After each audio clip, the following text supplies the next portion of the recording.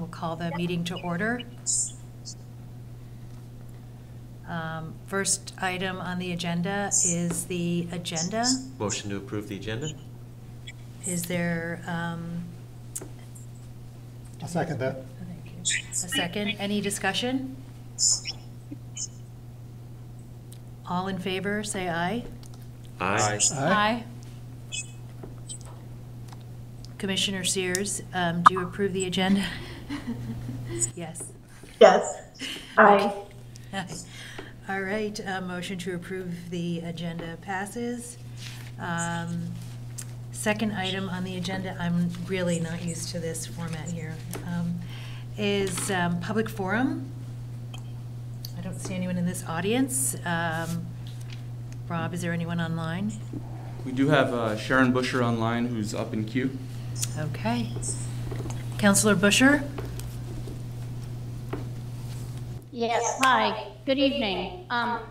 So I am representing myself, and then I'm going to wear multiple hats and represent my neighbors. I'll start with my neighbors, and I'm included in that. So I live on East Avenue, and as you know, we had sidewalk repair done.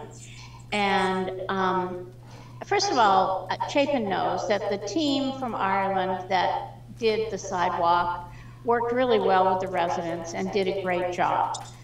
As far as, I have to report that there's some pitting in the concrete, which I just noticed. So I'm a little concerned about that. So I'm just letting you all know, and I'll talk to Chapin, or I'll email Chapin further with that. But what the neighbors and I were concerned about was the crew that came in, a different crew came in to do the cleanup and raking and picking up the concrete. They really did a lousy job. They are part of Ireland also, but a different team. They left concrete, they raked concrete into the tree belt and into people's yards and stones. Then they spray with this seed, with this paper shredded, it's blue, so it's shredded paper, as I was told, compostable, with grass seed in it. But what's happened, it itself is like concrete. You can't go over it with a lawnmower, you can't rake. They did a terrible job, and I think someone needs to look at it and address it. I'm speaking for Todd Spellman, Josie Bove, Matthew Bertrand, and myself, and I didn't have time to go up and down the street, but I know there are others that are unhappy too, but I didn't get their permission to add their names. So I wanted you all as a commission to know this.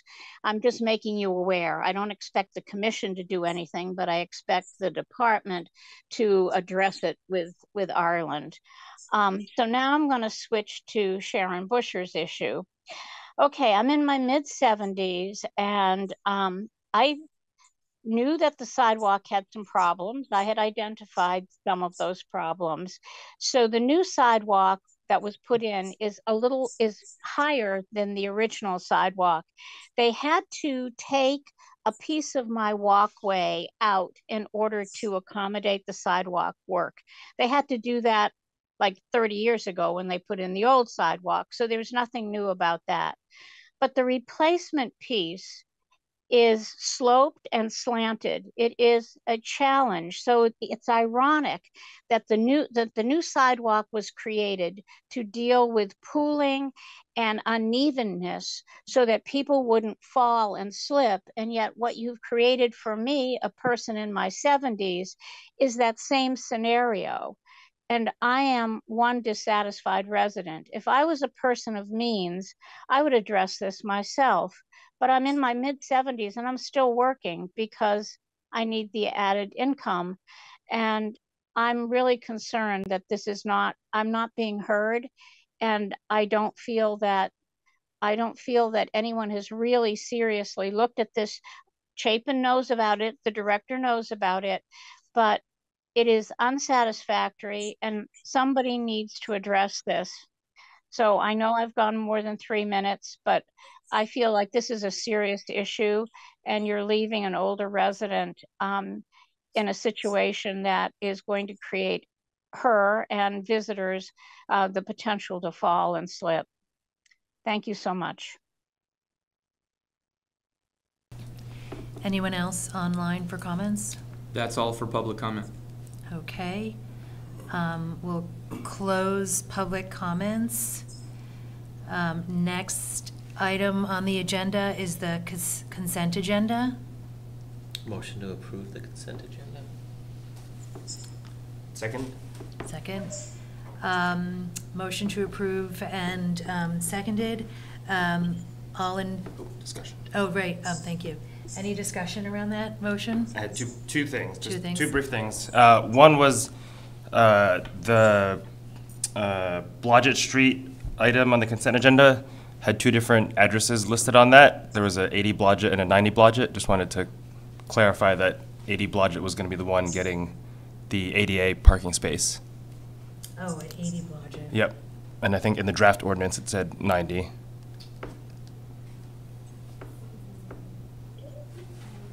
Do we have a clarification? I'm pulling it up now. I believe it is 80 Blodgett. I will. Yeah, when I looked on Google Street, it all matched 80, but the draft language just had 90. So I just wanted to point that out. We can make sure to update that. And- Okay. Because this one says 80. Yeah. Yep. And then in the draft language it says 90. I see where you're saying. Yeah. Okay. We can make sure that's updated. And then the other thing I just wanted to mention was for the Elmwood Ave motorcycle parking. I'm glad this is part of the consent agenda. I've seen, I don't know if it's this particular resident, but a resident at the house that I believe provided public comment, and I've seen a lot of confrontation between that house and members of the public trying to park there. So hopefully this works as a solution for that particular address. Okay, so staff will clarify and make the change to the ordinance language to reflect the accurate address of 80 Blodgett Street. So with that change, all in favor of approving the consent agenda, say aye. Aye. Aye. Aye. Any opposed? Nope. Okay, that passes, and on to item number 5, DPW performance metrics of traffic safety. Thank you, Commissioner O'Neill Vivanco. I'll kick this off and then hand it over to staff. Heard loud and clear from the commission that when we looked over our goals and objectives for FY24, that there was a lot of interest to dig into the metrics that guide the department's work. And I was thrilled to hear that and excited to have tonight be our first night of bringing some metrics forward.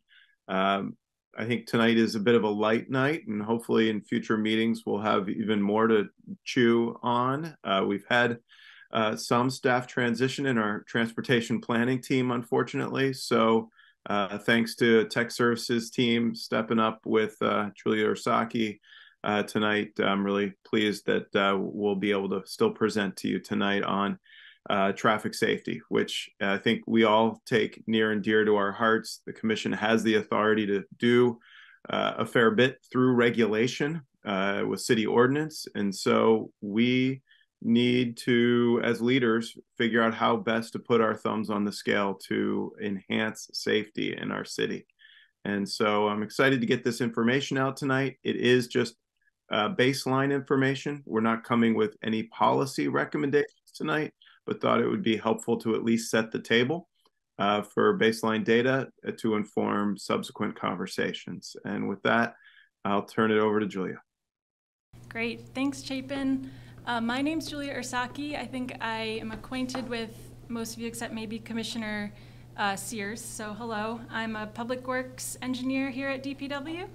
I'm gonna go ahead and share my screen.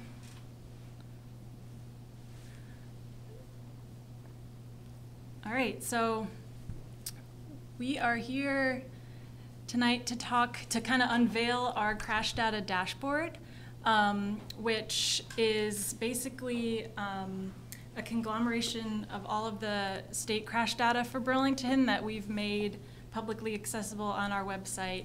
And this is, as Chapin said, just kind of the baseline data that we're going to use moving forward to evaluate how different things that we're doing in public works are working. So this is our kind of overview of what this tool is. So the presentation tonight, we'll talk about the tool itself and what it is and the different features of it. We'll talk about the data sources and where it came from, and also the limitations of it and what we're trying to do to make it better. And then we have a couple different trends to look at throughout the city over time, and also taking a closer look at the more vulnerable users of our roads, bicycles and pedestrians. We have one kind of case study in this presentation about North Ave, and then we can talk about the next steps and kind of policy things that are coming up in the future. So the dashboard, here it is.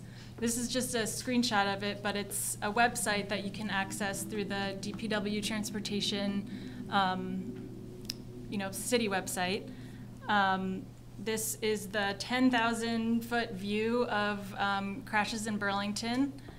The map itself, when you're in the browser, you can kind of zoom in and out and check out different areas. It's symbolized based on the crash severity, so it certainly looks a bit muddled from here, but I'm going to go ahead and open it in the browser so we can look at how the zooming works.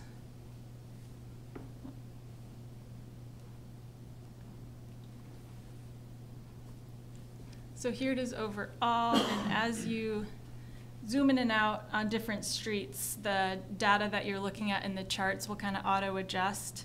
So if you're, just zooming into one block of Union, you can kind of see when different crashes happen. You can hover over the bars to see the exact numbers. And this is a super useful way to look at the data that we have available through the state, but not as kind of user-friendly. Up in the top right, you have options to pick the years and if it is involving a bicycle, pedestrian, or vehicles. And then if you're looking at fatalities, injuries, or just property damage only crashes.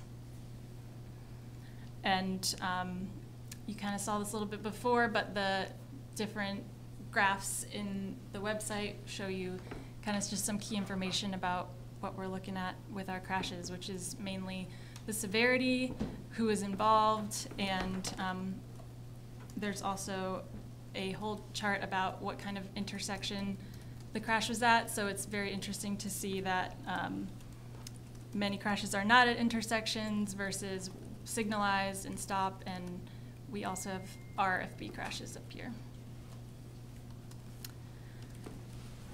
So for kind of the back end of all of the different data sources, which is the main part that I helped work on, when a crash happens, typically people will call and report. If it is not severe at all and no one reports it, then we really have no way of knowing about it, which is too bad. Then the next branch is that if there is an injury or if it's serious, BPD will send an officer, they'll assign an officer to the incident. And this changed in 2020, but before 2020, BPD pretty much responded to all crashes, no matter the severity, every call they got. But since 2020, they've only been responding to ones that are either more serious, involving like more serious property damage, or any kind of injury or fatality.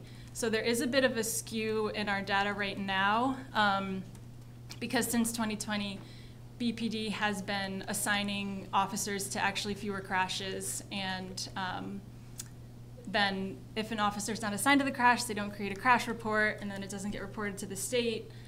So we're working with BPD to get an MOU together to actually get access to those crashes that are called in but don't have an officer assigned to.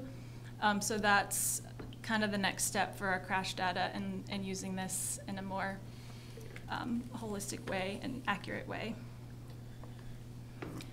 So with all that in mind, there definitely are still some big picture trends that we can look at. Oh, I'm sorry. Let me connect to the VPN super quick.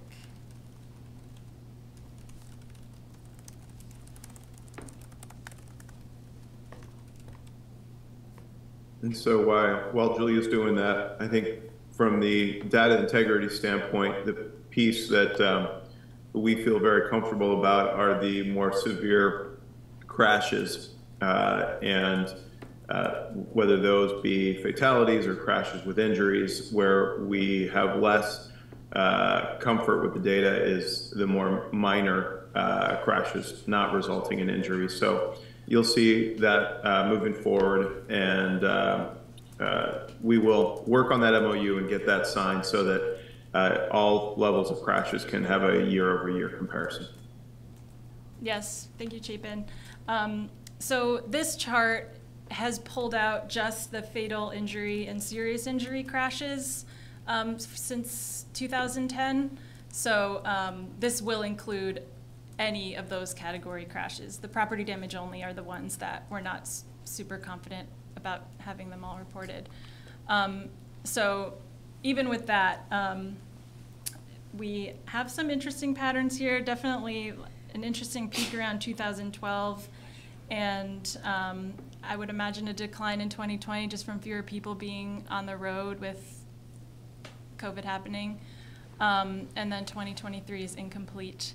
But it's really nice to be able to get this kind of quick, big picture look at trends over the years in the city. And we can kind of, with this data more available to us, we can kind of look and try to pinpoint, you know, what projects happen in certain years, what's happening on specific streets, and see what is actually making a difference in crashes on our streets.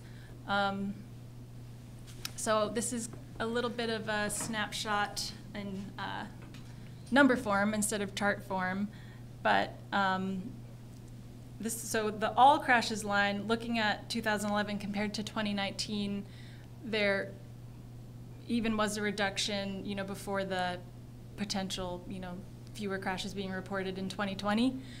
So that we thought that was an interesting data point. It's nice to see a reduction in injuries between 2011 and 2019, but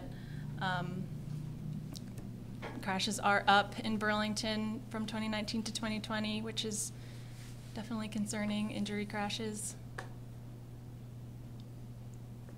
Now we're gonna take a closer look specifically at bicycles and pedestrians. So we can ignore 2023 because it's not complete data. This is since we pulled the data, which was maybe in May or June. But it is heartening to see that our bicycle and pedestrian crashes have been going down over time. This is kind of opposite the national trend, which is showing more pedestrian crashes over the same time period. So I think that's a really heartening sign, and we can hopefully take a closer look and pinpoint, you know, what have we actually been doing that may have influenced these crashes going down. So similar data in chart form, but despite overall injuries increasing from 2019 to 2022, bicycle and pedestrian went down, which is a very good thing. So as a little kind of snippet of a case study, an example of how this data can be used, you probably are all familiar with the road diet that happened on North Ave in 2016. It went from a 4-lane road, 2 lanes in each direction, to 3 lanes. So 1 lane in each direction, a center left turn lane, and bike lanes on both sides. And a big purpose and driver of this change was the safety impacts of changing the road configuration for a more safe layout.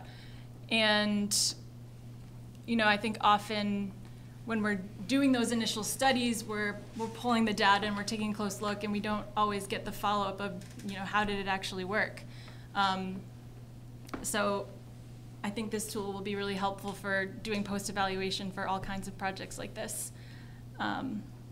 So there has been a decrease, especially in injury crashes. I think we have to take the 2017 to 2022 data with a grain of salt, knowing less property damage crashes have been reported, but it's really heartening to see fewer injury crashes.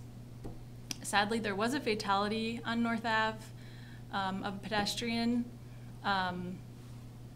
This happened obviously after the road diet was installed, but it was not at a crosswalk, or it was at an intersection that didn't have a crosswalk at the time that now has a crosswalk and RFB. So we do hope we've been able to help alleviate that scenario.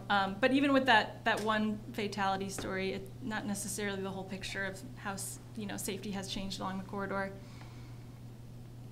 So I think overall we're pretty happy to see the reduction in injury crashes, and even thinking about some of those missing crashes from 2020 to 2022, a drop in total crashes too. So this is kind of the unveiling of the crash data dashboard, which is, like I said, publicly available on our website for folks to look at and reach out to us with any questions and concerns.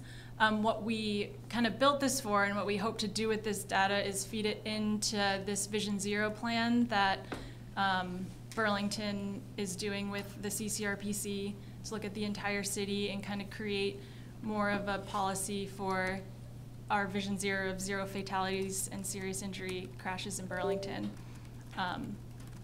So it is kind of just the first step of gathering all the data and making it available, but we think it'll be really useful in, a useful tool in making our streets safer.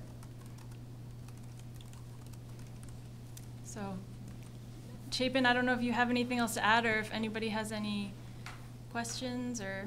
Welcome questions. Yeah. All right, commissioners. Commissioner Hogan, you want to take a start? Sure. Thank you so much for this. I'm excited to see this come together. I guess one question on the MOU with the police department. Do you expect to be able to get back historical data? Yeah, so we'd have access place? to their full database, yeah. It's not just from like signing it moving forward. Right, yep. Very good, thanks. Also, it's been a few months since I looked at it, but last I checked from the public VTrans site, didn't have crash severity in there. It was just like injury or not, Yep. basically. Is that something that is now in the VTrans data, or that you get through some non-public version of that? We request it directly from VTrans. They have it, but it's for whatever reason not on that tool, which is another big reason that we decided to build our own instead of, I guess, just always using that one. Yeah.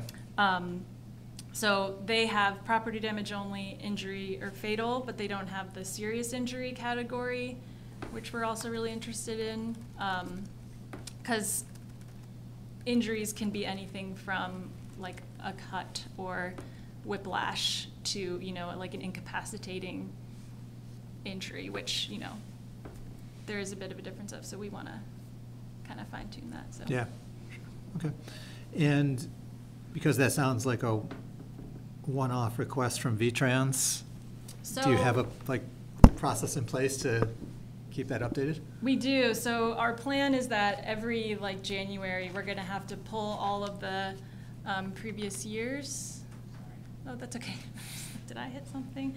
We're going to have to pull all of the crashes from the previous year, and then also get the serious injury data from them. So we can do it just in one swoop, and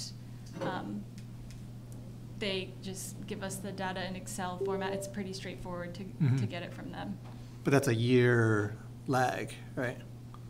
To get the full complete year Yeah. prior, yeah. Yeah. Okay. I think we could consider like 6 months or even like quarterly pulling it. Yeah.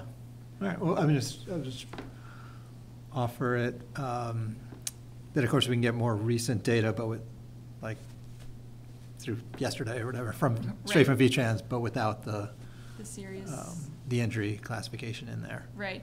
So maybe the bigger point is to keep pressing on VTrans to just Put it make that information available in their thing that you guys could be just grabbing. Yeah, that's true, and I'm not sure why they don't. I've not actually asked. Okay.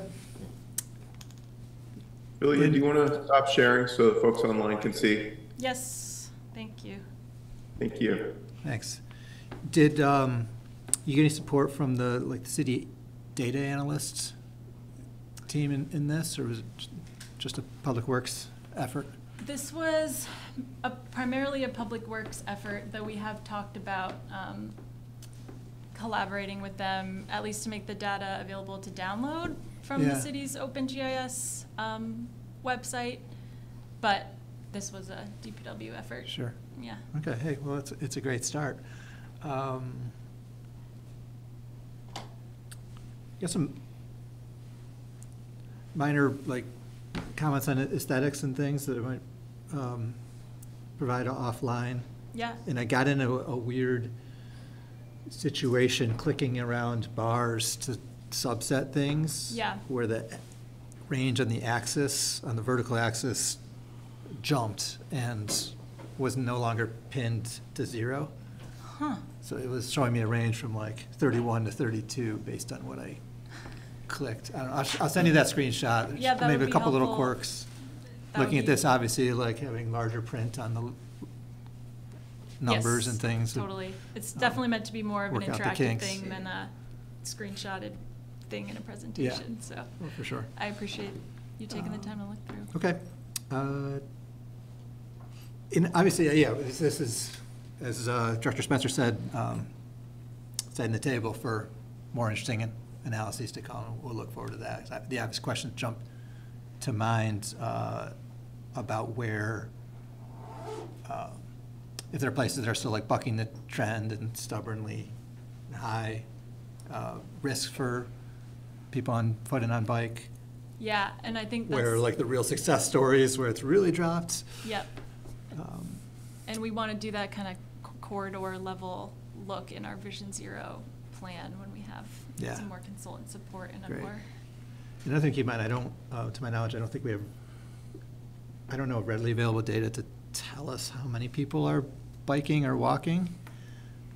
But anecdotally, it seems like it's increased over the past 12 years that this range is here, and that could be a good story as well if you're speaking in terms of the risk rate for things. Because even if there's the same number of crashes but tons more people on foot or on bike, that crash rate has gone down. Absolutely, yeah, the per capita. I think there's a lot of potential good stuff in here. I like it. Thank you. Appreciate, Commissioner Hogan, your comment about data, and I just would share that one of the things I'm really excited to bring forward to you is that we're using new detection software and cameras at intersections that are actually able to automatically count vehicles, bikes, and peds and disaggregate them. So we're going to be able to show approaches and volumes of all different modes of traffic, which is something we never could have afforded to do before. So we'll bring that at a subsequent meeting. Thank you. Commissioner Fox. Thanks for the presentation, Julia. It's awesome. There are a lot of data nerds, I think, in this room. So, but I can only speak for myself when I say, yeah, it was great to sort of poke around in it. And the only comment I had definitely echoes Chair Hogan was whenever I look at crash data, I always want to know, okay, what is the context of that? How did the crash numbers compare to the overall number of users, especially when we're talking about vulnerable users, right? So just pulling an example, there were 869 bike ped crashes in 2022, right? Out of how many vulnerable roadway users? Was it 1,000? Because that's a really bad benchmark. Or was it 10,000, right? That relativity and that context, I feel is super important. So it's really good to hear that those count systems, the cameras, are being implemented. So yeah, that was like, Chair Hogan kind of stole my thunder. That was my only sort of question, comment type thing, was just like that context. So yeah, it's great. That's all I had. Let's clarify, it's Thank forum you. former chair. Oh, sorry, Commissioner Sorry. Hogan. No disrespect to our current chair. Sorry, Chair O'Neill Blanco. No, don't worry. I still think of it as Chair. Not with this guy in the end. Commissioner Barr. Thanks. I mean, both Chair Hogan and Chair Fox stole my thunder too, so we should start with me next time. No, I'm just kidding. I really appreciate the presentation, and especially the crash, the camera that measures all that. I think that's going to be a huge boon, but that's really all I have. Commissioner Barr, I'm the chair now. Does that mean you're going to start with me? Maybe. Vice Chair Damiani. I had one clarifying question first. Is under the crash type category where it's vehicle, bike, and pedestrian, is that, so if like under the pedestrian category, that's just car sort of to pedestrian? Is that how I'd interpret that? Or like? So that is one thing in the state database. If it was involving a pedestrian at all, It's just pedestrian. it goes to pedestrian. Okay. Right. Yeah, I think like other commissioners said, I think there's a lot of great stuff in here, and I think once we have some of that other data, overlaying that with particularly the construction portal that DPW has with all the completed projects and sort of meshing all those together, I think that would be really great to see, so folks can sort of make their own conclusions with all the great data that DPW has for some of the stuff that you were talking about. And then lastly, for the Vision Zero plan, could you just elaborate a little bit more what that project is with DPW and CCRPC? I can, and once we kick it off with our consultant, I'm sure we'll be back to get you guys involved. But this project it's evolved a little bit, and it's been around as a CCRPC project actually since before I started. But it's intended to be kind of an update to our Plan B TV walk bike in the context of safety. So kind of reprioritizing some of the projects that haven't been done yet based on where the need is most, and also identifying safety issues throughout the city that were not addressed in the walk bike plan. So I assume it'll be a very data-driven process, and we certainly hope to integrate all of the things we've been talking about in terms of, looking at volumes versus crashes and roadway type, and also even looking at like what kind of facility are bike crashes occurring on streets with bike lanes, or sharrows, or no bike facility. So to kind of like dig much deeper into the details of where our crashes are happening and why, and then what we can do, especially for the more vulnerable road users. Excellent, thank you. Commissioner Sears, any comments?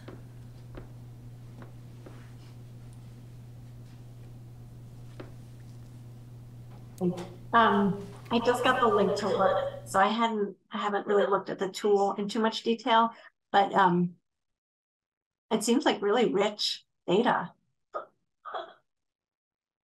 Yeah.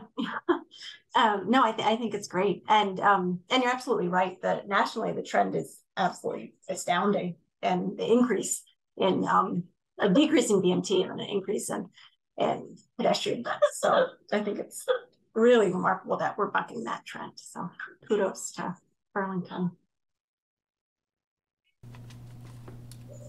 But I'll spend some more time with the tool.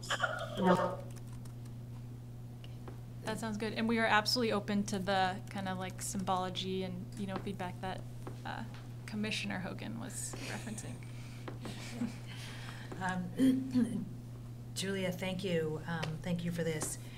I really like this idea of drilling down to see how this can support in the pre and post assessment of any of our infrastructure changes. I'd also like to see, as Commissioner Fox mentioned, and Chair Brendan Hogan, Chair, I can't call you anything but Chair Hogan, commented on the layers of users. Because I think looking at, well, VMT is down, but as vehicle miles traveled is down, does that mean then that there are more bike peds? So recognizing that, you know, data is all, I'm a qualitative person, just for the record, so data can be imperfect, and if we're missing pieces of it, let's figure out what are the pieces that we need to add to have a more complete picture. And I guess another one minor, I guess, point is how to define injury. I just see this injury selection, and you mentioned like it could be a cut, or you know, you broke your leg or lost a limb. Right. That severity, how is that pinpointed, and how do we find that information out? So we can get crash reports from the police department, and they will typically in the narrative mention the like what kind of injury it was, but that's coming through like thousands of reports, which is hard, which is why we were so happy to be able to get the severe injury category from VTrans, which they have to report. It's like a federal requirement. So that's the best we're at right now. We're hoping if we bring a consultant on board with some more like crash data expertise, they may have some ideas for diving a little deeper into those. Okay. And when do we hope the MOU to be in place with the Burlington Police? I don't know the timeline on that myself.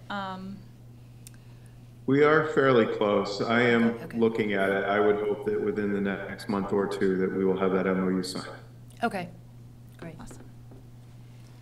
That's all for me. Thank you very much. Thank you. And now we'll go to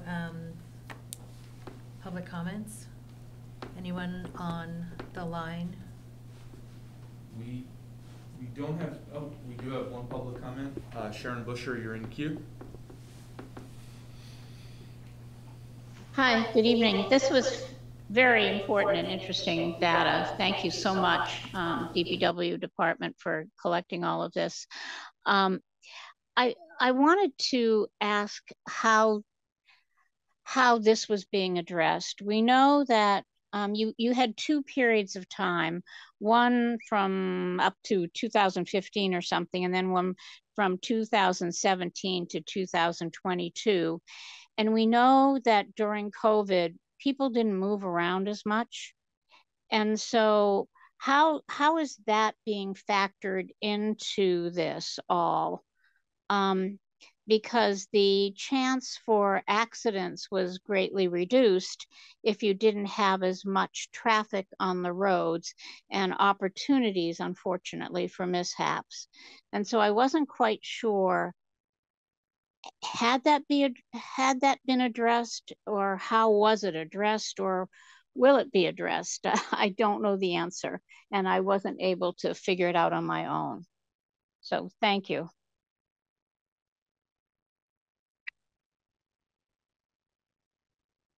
Wanting to look at these crashes in the context of how many cars are on the road and how many people are walking. So that is not in the current tool, but it is something we hope to integrate with the work that's happening on the Vision Zero plan. So can you still hear me? Yep. Okay. My biggest concern is that I feel like we in the city of Burlington has taken great strides in trying to make pedestrian and bicycles movement safer. We've got a long ways to go, but I'm concerned that I don't want to make ourselves feel too self-satisfied, because I'm not sure that, because of this unknown entity that I addressed and you acknowledged, I'm not sure that the improvement is as significant as the data suggests right now, and I was concerned about that. I think we've made improvements, and I can't believe, I believe that those have reduced the incidence of accidents. I truly believe that, but I'm not sure to the power that the data suggests. So that was the rationale for why I was asking this. Thank you. Thank you, Councilor Bushore. Any other online participants for public comment? No, that's all. Sir, are you here for public comment? No. Okay. All right, so there's no action required. We'll go ahead and close this item. Do we have to vote on the close? There's There's no action warrants, no action needed, right? No. Okay. That is correct. Okay. Great. We'll close item number 5. Thank you, Julia, for that presentation. Thank you. And we'll go on to item number 6, the GMT Fare Policy. Great. I'll kick this off, and we have with us Clayton Clark, who's the General Manager of GMT. Thank you so much, Clayton, for taking time this evening. Clayton is definitely proving his commitment to public transit by getting out every night this week at public meetings. Was in Berry City last night, in Burlington tonight. I serve on the GMT board, probably the longest serving member right now, which is a little frightening. And after a unique, obviously, and momentous time during COVID, we were able, through state support, to operate fare free for a number of years. But I serve on the finance committee of GMT, and we are hitting a much more financially constrained period. And the realization and the reality, I think, has fully set in with the board, and the understanding that the resumption of fares is necessary to continue a robust transit system. And the question is then, how do we do that in a way that's fair, that innovates and provides new services, and provides a level of customer service that we didn't have previously when we had fares. And I'm pleased that what staff has put forward is a significant step forward, despite it charging fares.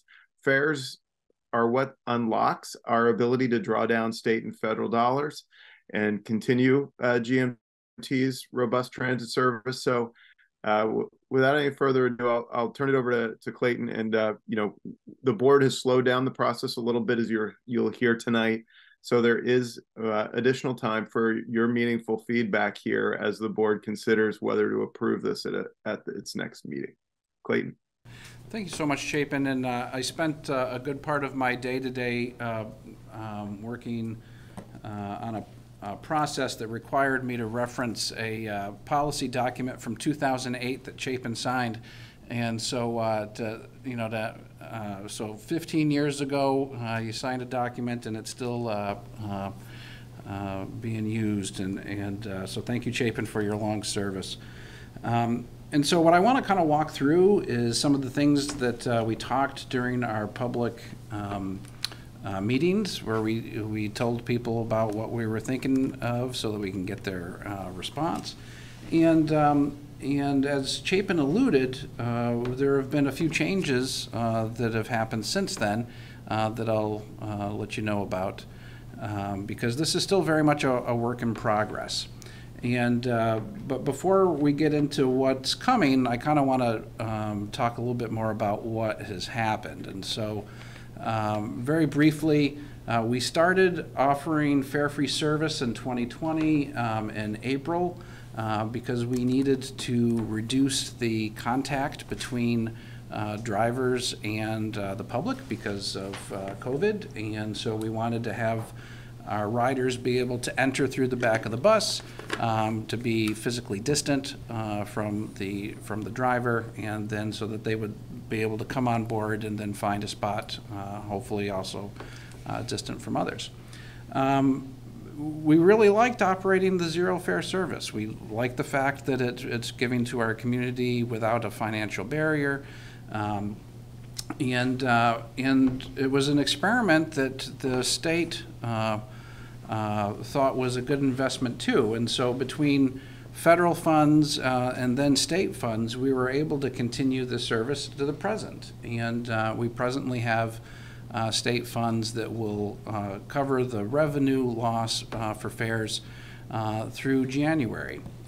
I can let you know that we projected to return to fares in January. It's probably going to be more like March, and the reason why is because even though the procurement and the rollout is going very well, there's a component to it that is going to be not available to us until the end of January, and so we're now saying that January is probably not going to be happening. And it's likely going to be the sort of target date that we're setting would be the day after town meeting day, so March 6th. But because it's still fluid, we're not setting an official start date or anything along those lines. So I also want to talk a little bit about what routes are returning to fare service, and so. GMT is somewhat special in the world of transit in that there's very few transit agencies across the country that operate both rural public transit and urban. And so this is only going to apply to the urban the network. The rural network that we operate has different funding mechanisms, different federal rules that we follow. And the state and VTrans has made a commitment to keeping rural transit fare free. One of the reasons why they can do that is that the cost of keeping rural transit fare free statewide is about a $500,000 cost, where keeping urban transit fare free is about a $2 million cost, and so there's a big difference there. So what we're talking about is our urban local routes. These are the 1, the 2, the 5 that you see moving around in the area. We're talking about our commuter routes, so coming in from Milton and Jeffersonville and the 116 commuter, and our Link Express routes coming in from St. Albans and Montpelier. And so when we came up with the fare policy, we wanted to do something different than we've done in the past, which was basically a cash-based system that people would pay when they would get on board. And if they wanted to do something different, they would be able to get a monthly pass. They would have to pay up front for that. Or they could get say a 10-ride pass that they would have to pay up front for. And so we wanted to provide more modern features, like being able to pay with a credit card right on the bus, so that there would be simplicity. We realized that things were sort of complicated with our fare structure because there was a different rate for link routes, a different rate for commuter routes, and a different rate for urban routes. They all had different monthly pass costs, so it was not clear. And if you used the link and then the public or the local routes, then it just made it even more complicated. So we wanted to simplify things, and so what we've are moving towards is a system that is offered by the company called GenFare, and their system is called GenFare Link. And what it will be able to provide is that people will be able to come on board, they'll be able to use a credit card, they'll be able to use a debit card, they'll be able to pay in cash still, they'll be able to pay with their smartphone, and we suspect most people will use a smartphone to pay, or they'll be able to use a smart card. And it's actually those smart cards that are the thing that is going to hold us up, that are expected for delivery later in January, and you'll hear their importance in just a moment. One of the things that we really like about the GenFare Link system is it lets us sort of flip the script when it comes to cost containment.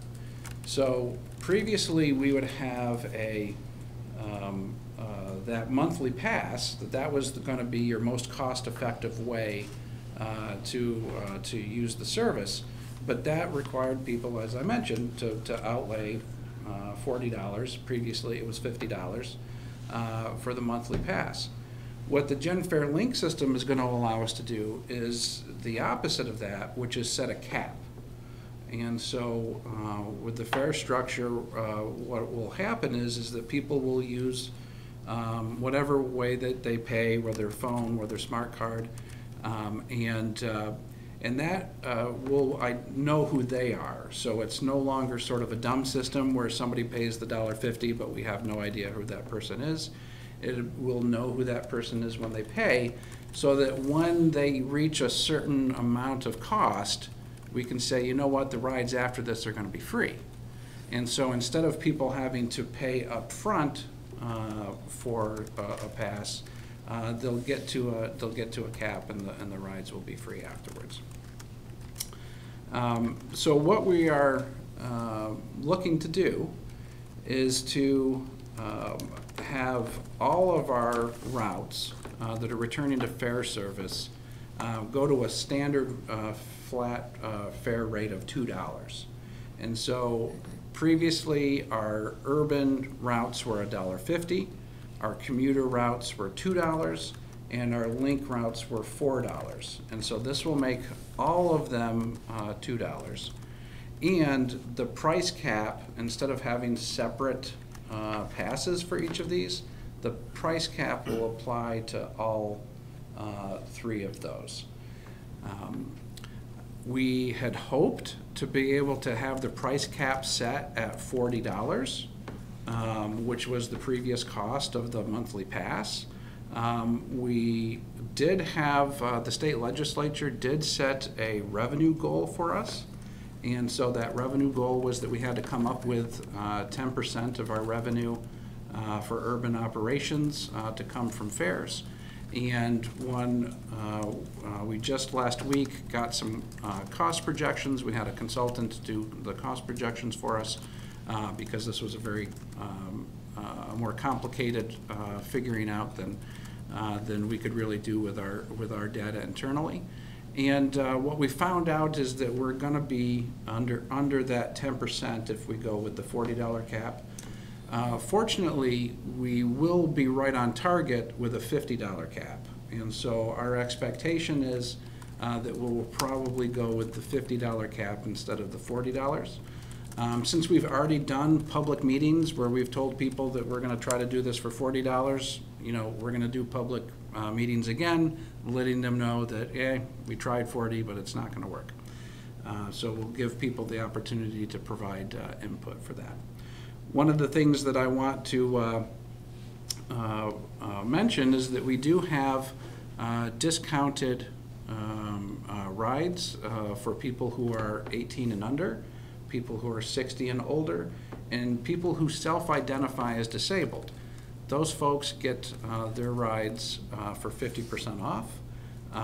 Our belief is from our past data that about half of our riders end up qualifying for that discount, and so their cap wouldn't be $50, it would be $25 a month, and their cost per ride wouldn't be $2, it would be $1.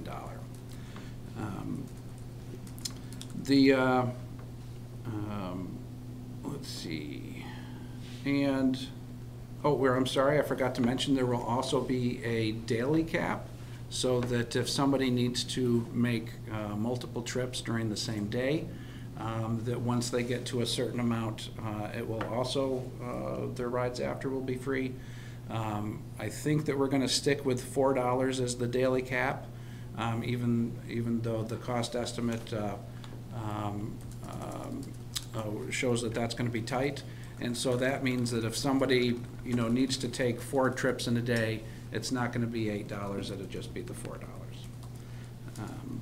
And so that is just a very quick overview of, I forgot the important thing, which I wanted to talk about, the smart cards.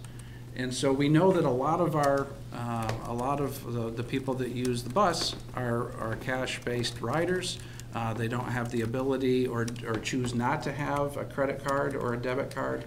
And so these folks will be able to have all of the same price protections of the cap by using a smart card. They'll just come to the transit center, they'll come to GMT headquarters, and we'll issue them a smart card, they'll give us cash, and then we'll put that value on the smart card. And so it was very important to us from an equity perspective that we stay, that have those protections available to our cash-based riders. And one of the things that will be even more convenient is that the Gen Fare Link system is part of a national retailer system called NCOM, and it does take 18 to 24 months for us to become active in NCOM, but sometime in 2025, what we expect is that somebody would be able to take their smart card and go into any CVS, any Walmart, any Walgreens, and hand over their card and $20 and, you know, have that money, you know, or whatever dollar amount that they provide, and have that added to their smart card. So even though right now they'll have to go to the transit center to add funds to their smart card, in the future they'll have greater expansion. And so I'm going to turn it over to you all to have a discussion instead of just me talking with you. But in closing, you know, we're sad to see fare-free service go, but we think that this is definitely better than the fare collection system that we had before, and is something that I think is going to be, you know, really bringing us into a much more modern, you know, public transit for GMT. So what's on folks' minds? I do want to say that usually when I'm in this room, I'm talking to our friends with the toque, and Jean always asks me hard questions, and so I expect you all will do the same, and I look forward to that. Thank you for your presentation. Mm-hmm. We'll ask hard questions, but we'll be nice too. Excellent. Well, he's nice. Sometimes. Let's start with Commissioner Fox. Hi, Clayton. Hello, nice it's so good to see you. Mm-hmm. Thanks for the presentation. I feel like I've heard a lot about, you know, the fare resumption, so it's nice to just listen to it all laid out in one way, mm-hmm. One place rather.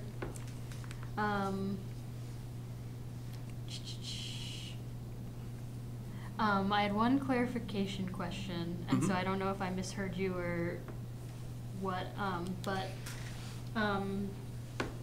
for the discounted passes, mm-hmm. I think you said 18 or younger, but the fare document said 17 or younger, so I'm just wondering if you could clarify what that is. I'm sorry, it's under 18. Under so 18. Yes, okay. yes. It could be that I misheard you. No, I'm sure I misspoke. misspoke. Sure. Yes. Okay. Mm-hmm. Under 18. Under 18. Got it. Mm-hmm. Okay.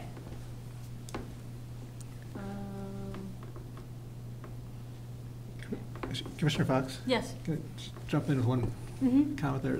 The document says under 17. Oh, so. Which document are you looking at? I'm looking at this, like, look a Word document kind of thing that was attached after the briefing. Okay. Love to know between those three what we're looking at.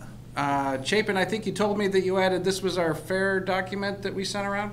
Draft fare proposal for public comment. Then I apologize for that. I think that's a typo. I think it is, as you can clearly hear, I mix it up. So it's 17 and younger or 18 and under? Under 18. It's under 18. Yeah. Okay. 17 and under 18. Yeah, 6 to 17, you'd pay the discounted fare. Under 6 would be free. Free anyway, yes. Okay. It would just be easier if we banned children, but apparently that's not allowed. Darn. No, children allowed. Thanks, and sorry for jumping in. No, that's okay. It's good to get it out there. Okay, and then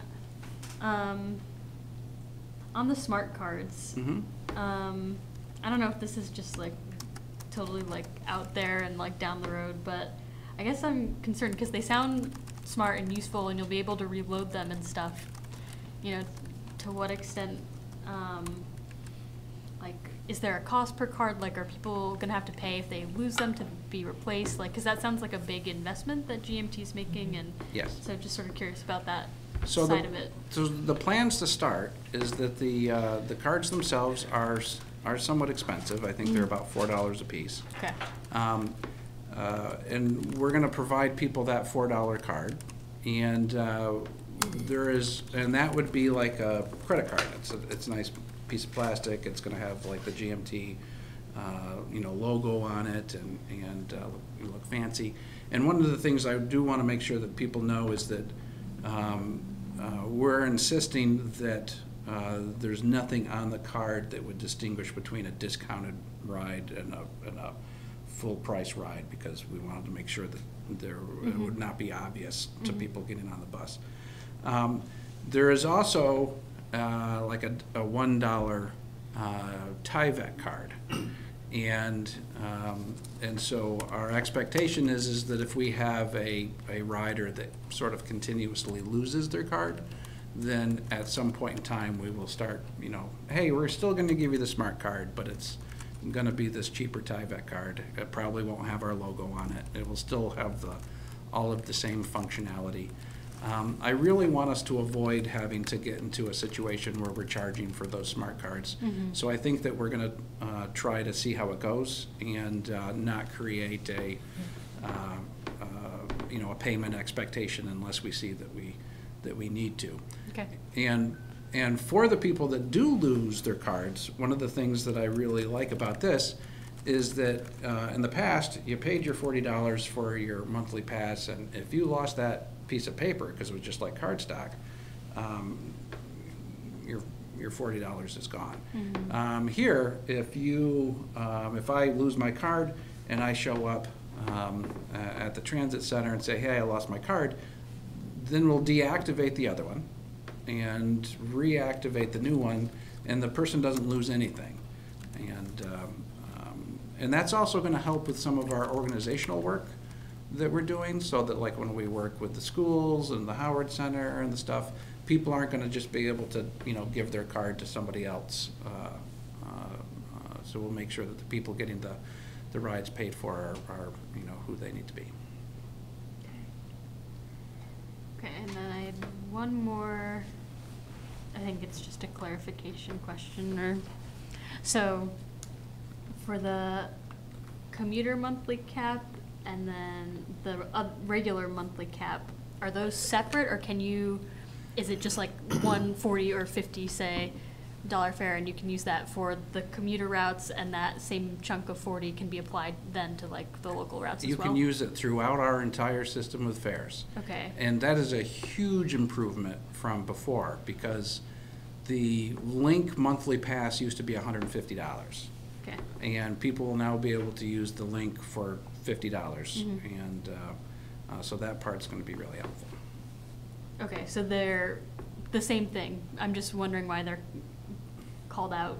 There's a little chart in our packet that has like a monthly cap that's 40, and then the commuter monthly cap that's also 40, so they're the same thing. I'm just wanting to make sure. Okay. I think that we just wanted to make so that people can see the comparison between what an old monthly pass used to be. That makes sense. Yep. Okay, that's all I have. Thank you. Thank you. Thank you, Commissioner Fox. Commissioner Sears, you want to go next with any comments?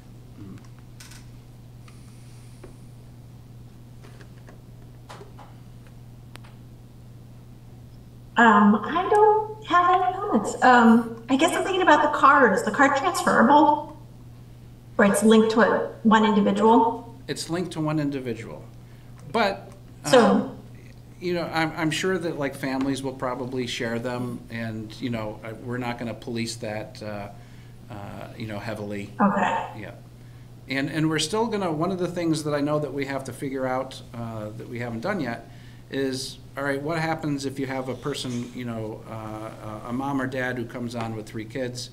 How are we how are we going to handle those? And she is. That was on my list too. Was that a lucky guess? Okay. I suspect that we are going to, because what we don't want to do is have them run the card 3 times because of the fare capping. So that's something we haven't figured out yet, but we know that we need to address.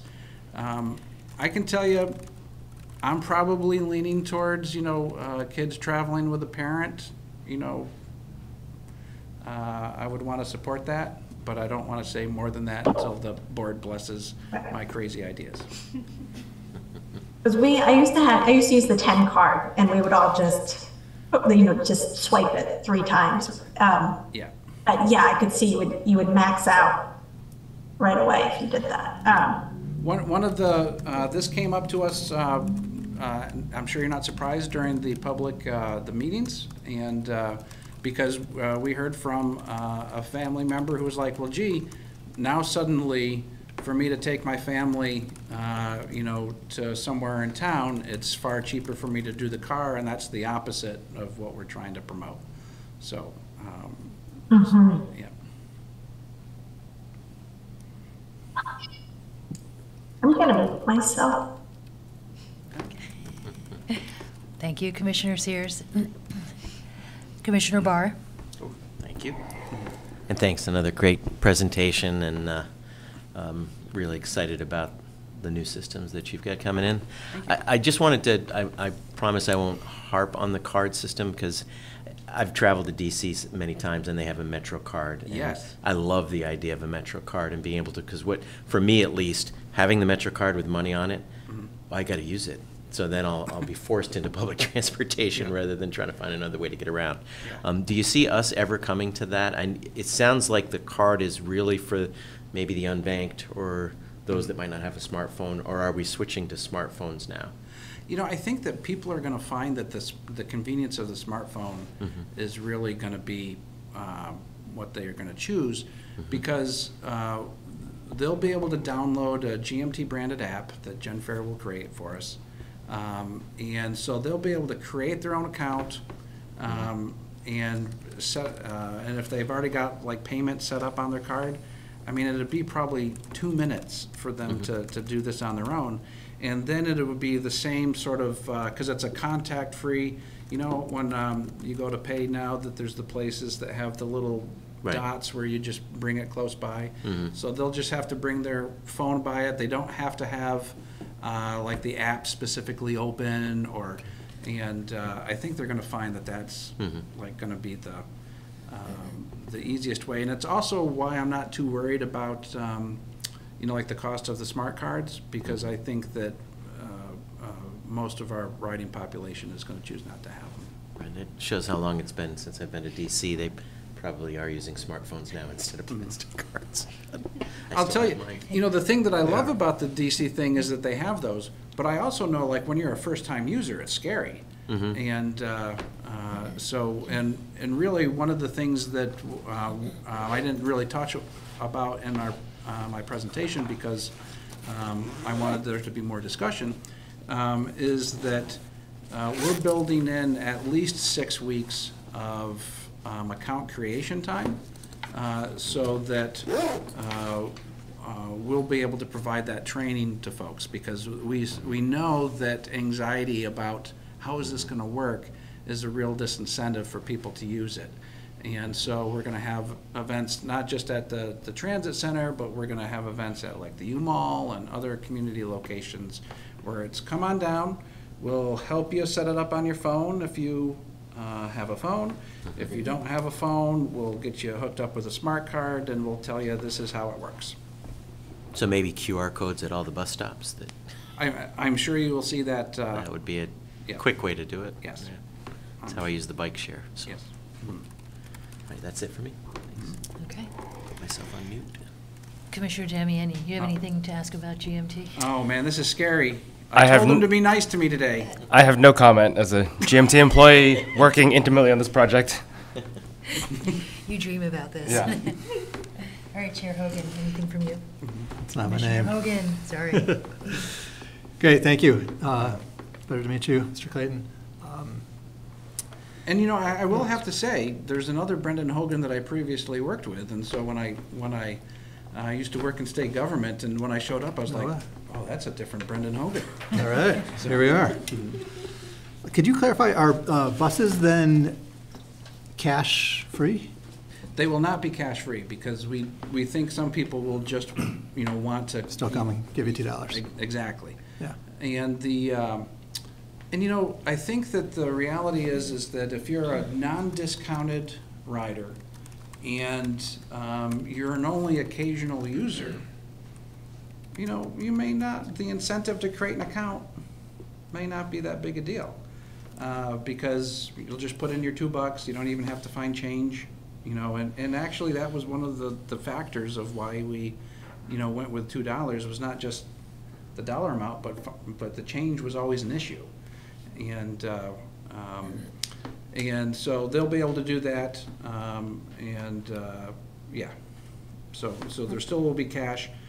I will tell you that it cost us probably double the money of the new fare system by making sure that we could still do cash. But we just know that that's a equity consideration that we wanted to keep providing that. Yeah, I was just guessing that that complicates your fare box setup, but I think it makes sense. Yeah. I think the cap makes sense as well. I like the idea of that, rather than sort of having to guess how the month is going to go in advance. Just start paying up until you hit that monthly maximum. I like the sound of that. I agree with the sentiment that the fare free would be nice, but I feel and I think research has shown it's more important that the bus service be usable than it be free. And I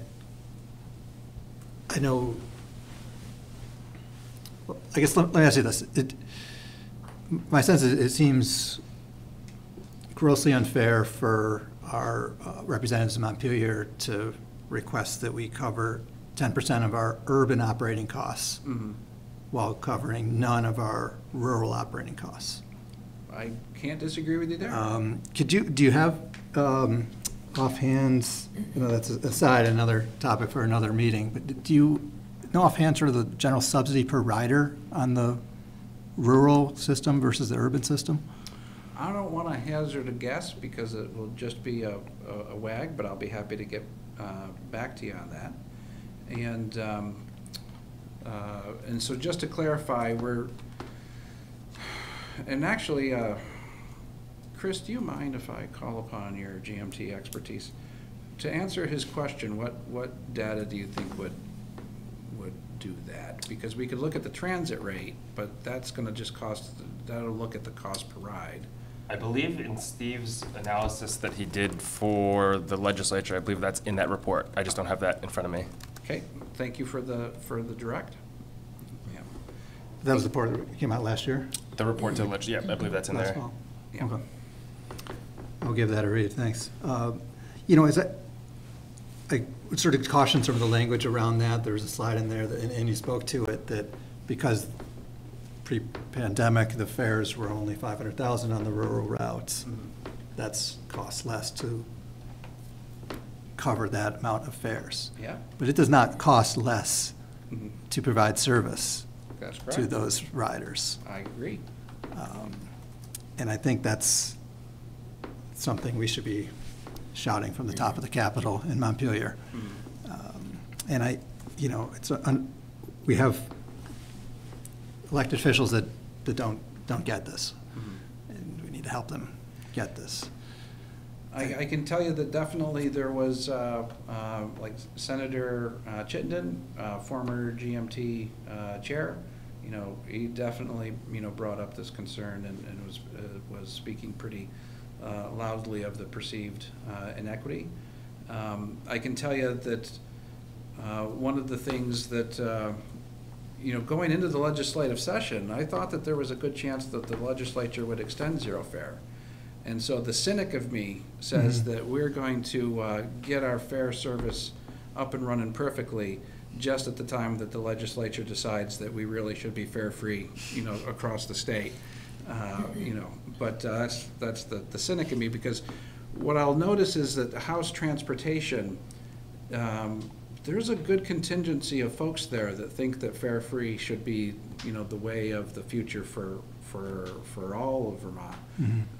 So I think that there's, it's not, I don't see this as a settled issue, going into future legislative sessions. Yeah. Okay, thank you for that. And I think we should also be honest that fare free, would be nice, but that's not getting people out of private vehicles, right? I think research has shown that largely replaces trips that are not in vehicles in the first place. I'm frugal. I'm not going to pay if I don't need to, but if I'm walking somewhere and there's a bus coming and it's free, I'll hop on. Yes.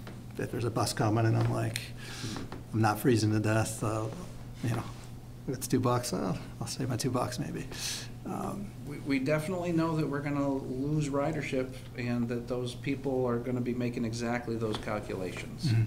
That I used it before because it cost nothing. Now I'm going to think about it. Yeah, but we got to make it an awesome service. Yes, and I think that I arrived. I started in January, and so the board was just sort of wrapping up some of the discussions about their budget and about whether there would be the need to return to fares.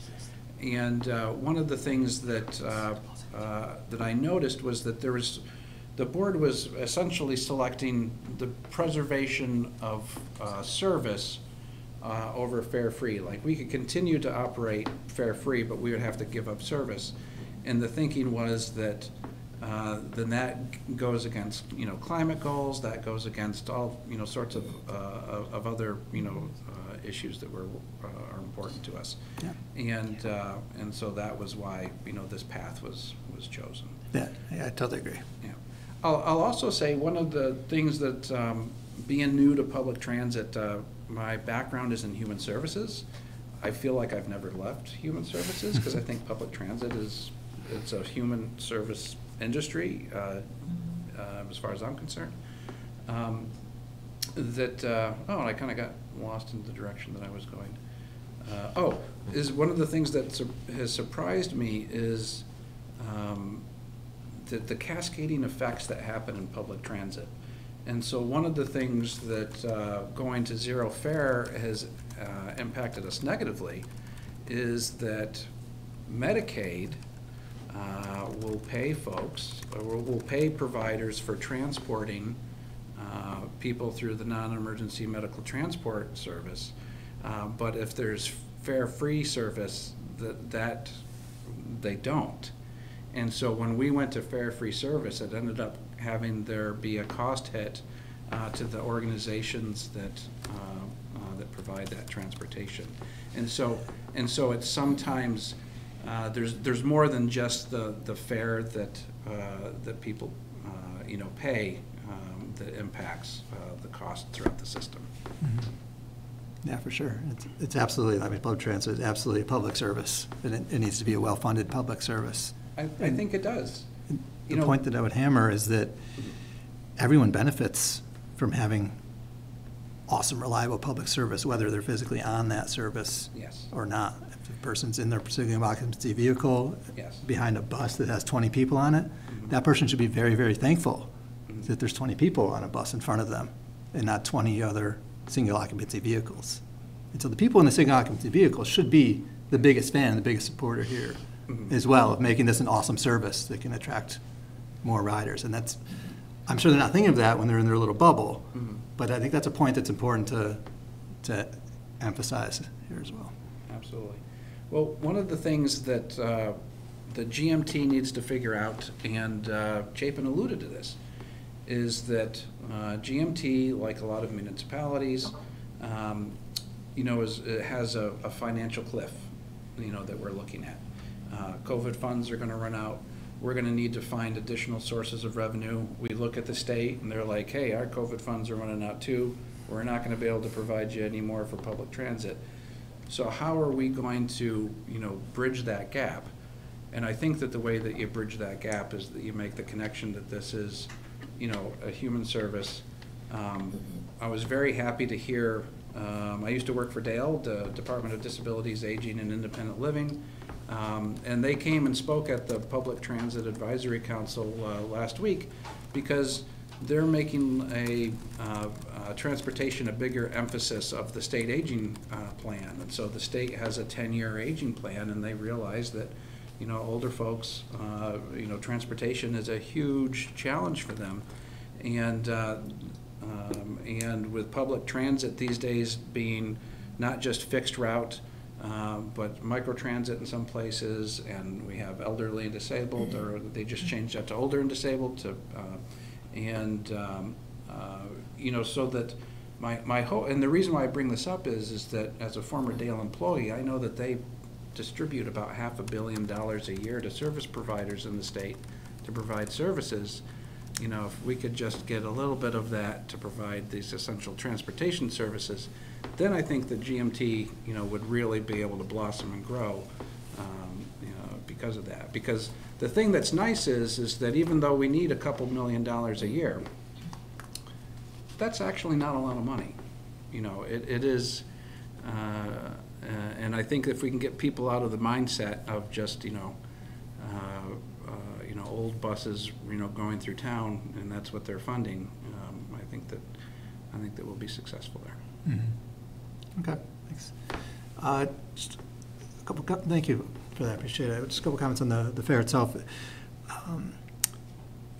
Is there any sense having a lower cap for just local routes? I know it's in the per rider cost here. There's obviously winners and losers, and I appreciate your point about the simplicity of it, but maybe in the administration that sounds simpler now. Mm-hmm. If I just stay in my zone, can I get capped out at 20 versus the person's making out real well if they're going back and forth on the link every day for the same price as I am going 2 stops downtown? You know, I'm not sure that the Gen Fare system allows route-specific caps like that, but I'd be happy to look into it. And I will say that at least to start, this is going to be complex enough. Mm-hmm. But that would be something I would definitely want to look into in the future, because one of the things that, you know, Chapin and I are going to be working on is that, you know, Burlington has traditionally provided support so that certain routes could be fare-free even when we operated fares, and perhaps that would be a sort of a different approach with the new system. So I like that idea. Yeah. Okay. I'll put this in my brain, because if I don't put it in my notes here, I will forget about it. Great.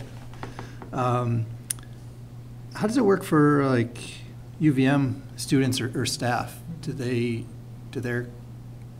need a new card, or like do their student IDs magically get plugged in here?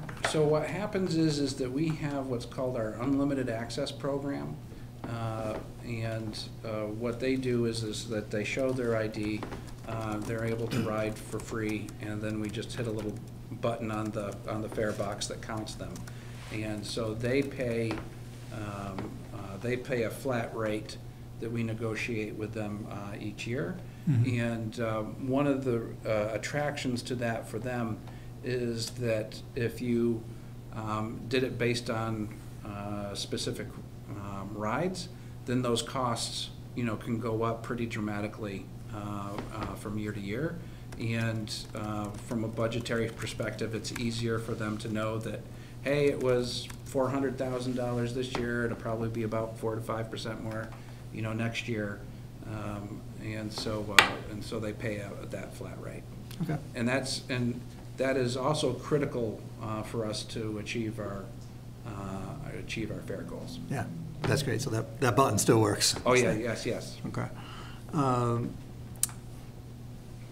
What if I'm like dealer.com or any company in town or the city of Burlington or something like that, and I want my people to, I want to like help subsidize their trips or something? How does that work? I'm so glad you asked this, because I skipped over it for time's sake.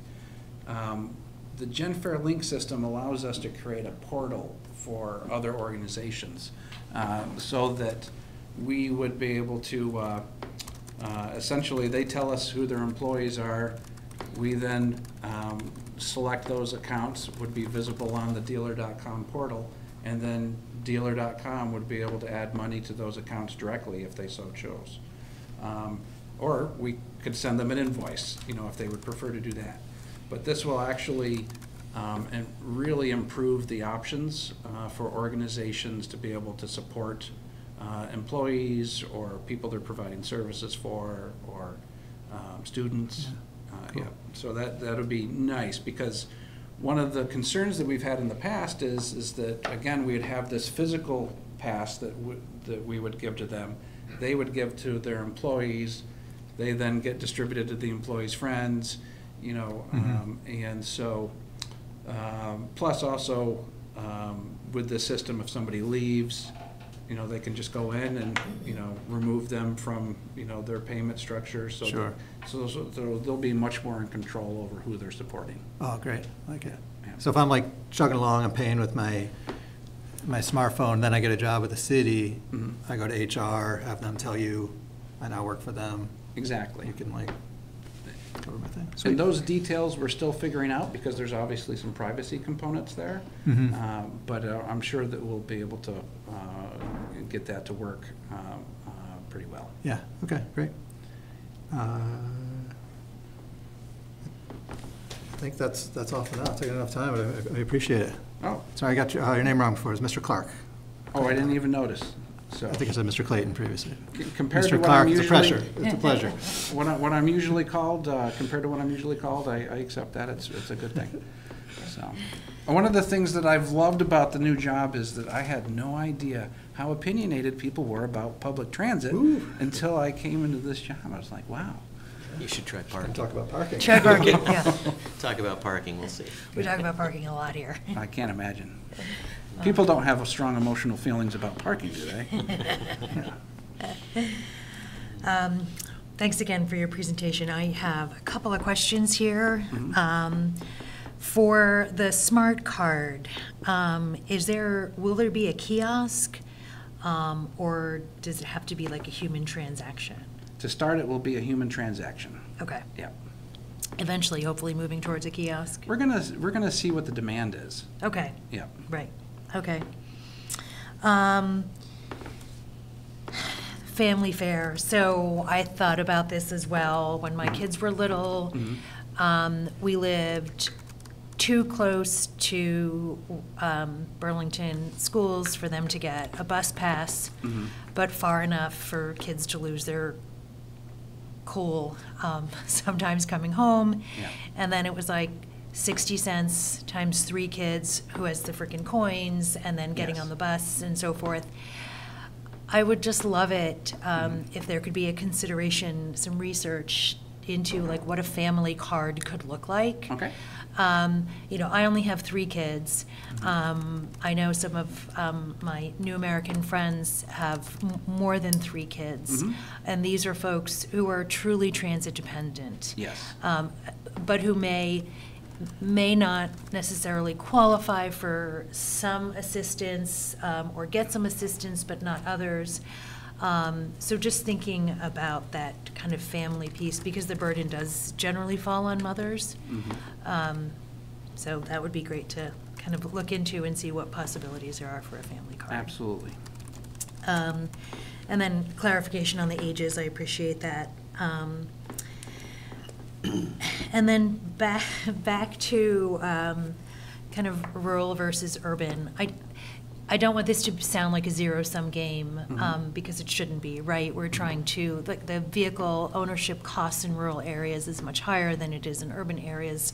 Their energy burdens are often greater, et cetera. Yep. But when we think about what Chittenden County, what Burlington in particular, what Burlington taxpayers are investing in this service, any investments in GMT, where will they be targeted? What are the criteria, kind of looking forward 4 years, 5 years, whatever? Well, one of the things that is important to think about with GMT is that I started off by talking about how we were kind of special because we have an urban and rural component. And in some ways, GMT really is 2 transit companies with a shared management team, because urban transit and rural transit are covered by different sections of federal statute and have different guidelines. And so we actually have to keep our monies separate from the two services. So all of the revenue that we get from fares will stick within the urban system. Okay. And so what will happen is that the unlimited access payments that we get, that we talked about before, those can act as a direct federal match for things like a new bus. It's a little more complicated with fares because it's not just it's treated differently than local match, but we will then use that to enhance the service here within the urban zone. So it's not going to be like we can't, and in fact, I was actually talking about this in reverse in Berry City last night because they were like, why is Chittenden County always the priority? And I'm like, just so you know, we cannot take, rural funds and give to Chittenden County and vice versa. And so, yeah, to stay here. Did that answer your question? Yes, it did. Okay. And I think it's helpful, not only for Barry, but also for us. Yeah. So I think I was on a call with, maybe it was a public forum call, when I was on my way to Tacoma last month. And my kids are all GMT riders. Were you at one of the public meetings yeah, during the airport? I was in an airport. Yes, that was me. Yes. Okay. So my youngest, who's 14, she's a freshman at BHS.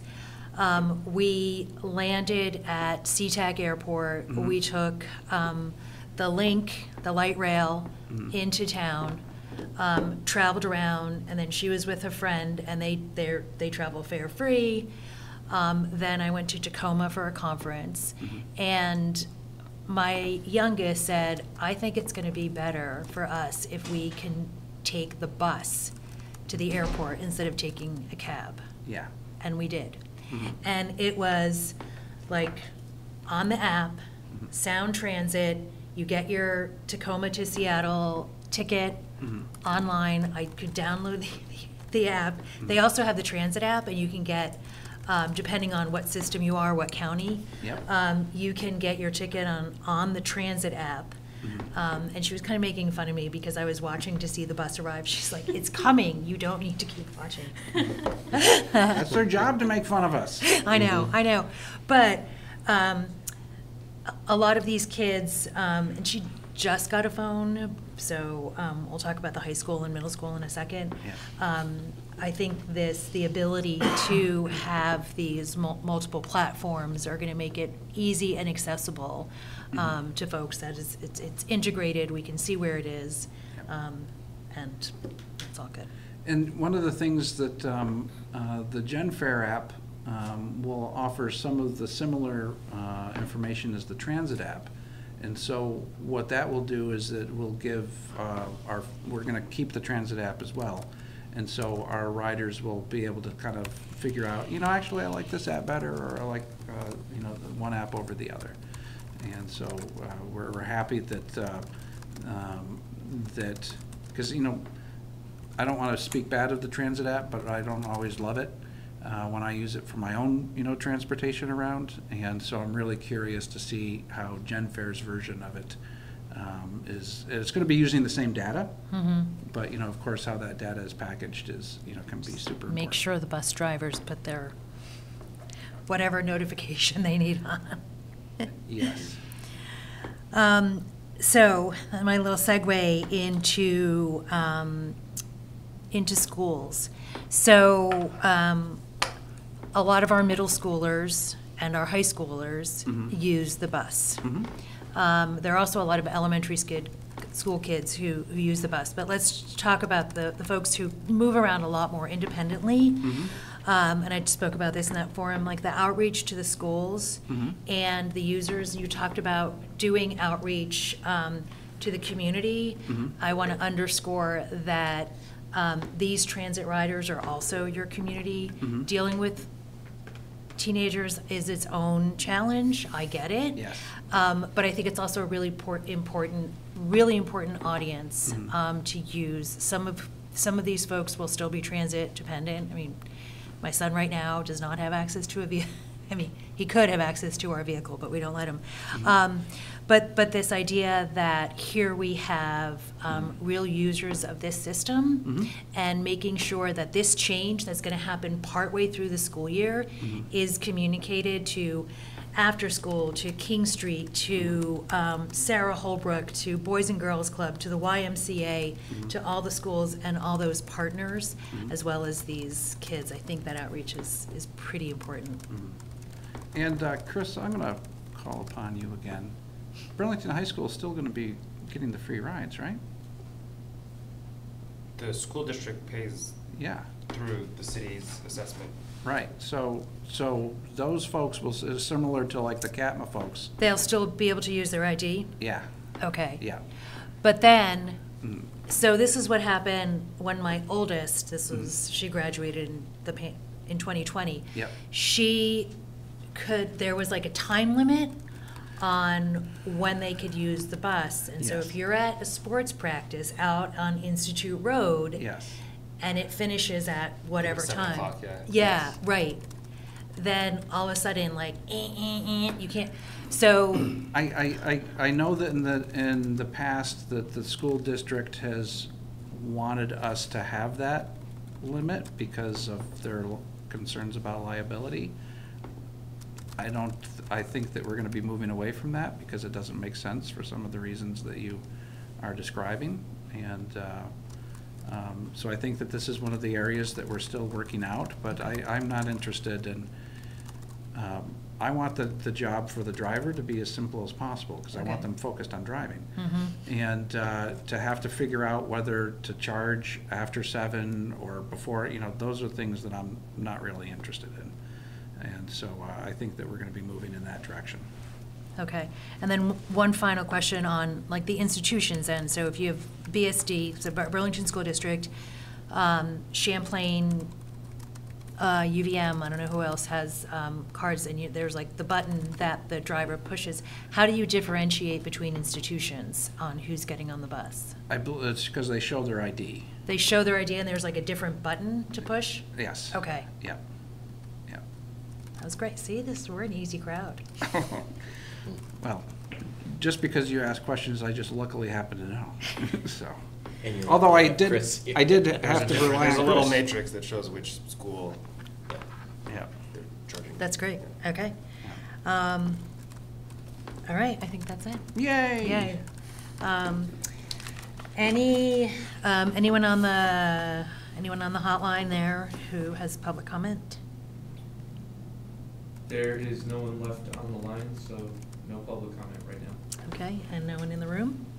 And there's no action on this, so Clayton, thank you very much for your time. Thank Excellent. you. Yes, and we'll go play Zelda. Yes. And Chapin, I hope you feel better.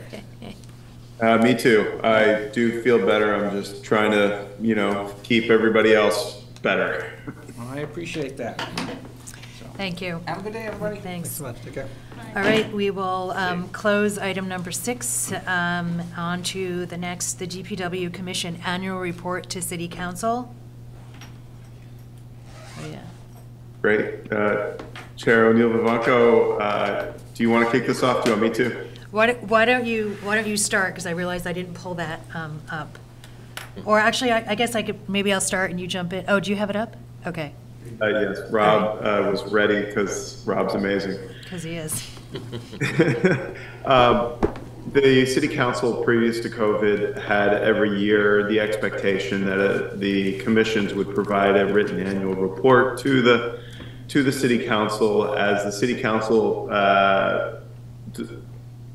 allows commissions or directs commissions to take care of work that in the charter is assigned to the city council. And so the council appreciates these annual reports. We stopped it during COVID, and now President Paul, the city council, wants to restart them. And they want to start with the end of FY23. We have now ended FY23. thanks to Rob and Chair O'Neill Vivanco and Vice Chair Damiani, we were able to put together this summary for folks. And, I'll let Peggy lead the next phase here, but ultimately what the Clerk Treasurer's Office would like is us to vote on a memo that the commission all supports, and then have the commissioners all sign it at the bottom to attest of their support, and then that gets submitted into the city clerk and will be put on an agenda at a future council meeting. Thanks. So this was sent to us, was it Monday? As a draft letter, which is up there on the screen. It's really just a kind of brief overview of, I'm going to borrow one of Director Spencer's favorite sayings, hitting the wave tops, on the items and issues over the past year that the staff has brought forward to the commission, and we have voted on and supported. So just kind of list by topic, everything from Great Streets to North Winooski Avenue to the Rail Yard Enterprise. So not incredible detail. Again, just a broad overview, and then. One big thing that Commissioner Damiani and I felt important to include was youth engagement. The City Council made a resolution, thank you, of expanding youth representation on city boards. Before the pandemic, I think we had a couple of students show up a couple of times, but certainly as a parent, I feel like it really privileges the privileged. It's a student has to get here and not have any other work commitments or any other time commitments or homework, and then be able to get home. And even with the advantages of Zoom, they're not always accessible to all students. What we have started to do is we've built a relationship with the Burlington City and Lake program. I'm like not talking to you either, sorry. Which is part of, it's a semester-long program run each semester through the Burlington High School. And these 20 students are really a microcosm of BHS. And we've had these consultancies with a small number of commissioners, and we can kind of move through the commission, keeping the numbers so that we don't reach a quorum. And they work with city staff and present their own findings. One was on Main Street, Great Streets presentation with the design team and the engineering staff. And GMT, and another one was a mobility audit in the Old North End, and DPW staff was there as well to receive some of this information. And it's, I think, an innovative way to get youth participation in a much deeper way. It's not in a meeting format, but it's still rich engagement. So this is just what we did a couple of times this past year. So, those are my wave tops of Chapin's wave tops. Well said. Any discussion about this this memo or the youth engagement? Commissioner Fox, do you want to start?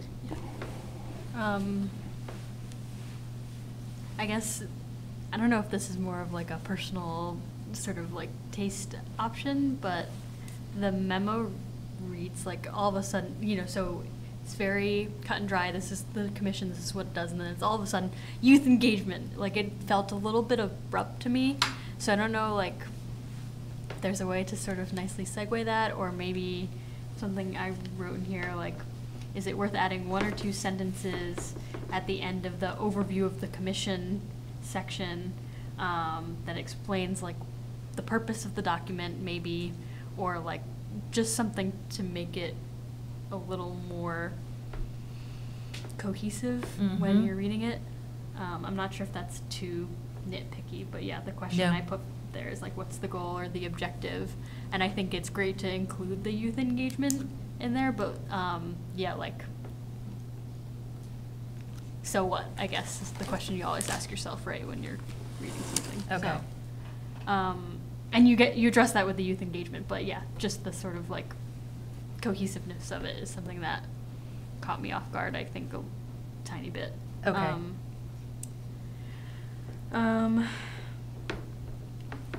And then beyond that, I think I just had a clarification question. I think that was mostly answered, but this is specifically on the work that we as the commission has done, and is not reflective of how our actions have, led to outcomes on specific infrastructure projects. I'm just thinking, right, like there are now bike lanes on North Winooski Avenue, right? Is it worth saying that it was like the final outcome? But I don't know if that's beyond the scope and goal of this document. Sounds like that's sort of outside of it, right? What do you think, Chapin? Yeah, my understanding is that the council is looking for what the commission did and what the work was at the commission level, as you all are the appointees of the council. So that is my understanding, but I could get confirmation. We can act on this tonight, or we can, create some suggestions for revisions and bring it back next month as well. So either option is fine. Okay. Yeah, those were the only 2 big things I had. All right. Commissioner Hogan. Thanks for putting that draft together. I think it reads fine. It's accurate. This does need to be in there per Director Spencer's comment that this document is looking for a summary of commission activities, but I think it's important to emphasize to council the importance of traffic calming to go hand in hand with a reduced emphasis on law enforcement calming of our streets, and that it needs to go hand in hand with continued support for sort of self-correcting on our streets. That's sort of my recurring point that I think we should emphasize to council when we get the chance to. It doesn't need to be now, but certainly, to our 2 colleagues, to council this spring, approaching budget season, everything. That's sort of a corollary. And certainly much of our commission work does have to do with sliding around the right-of-way a bit to calm things and make things safer. So anyway, all this to say, I have no edits to this. I think it's great. But generally in communicating with council, if you get the chance to add a voice track to it when you're up there, sort of hammer on the point of our improvements in their street safety. Thank you. Okay. Commissioner Sears.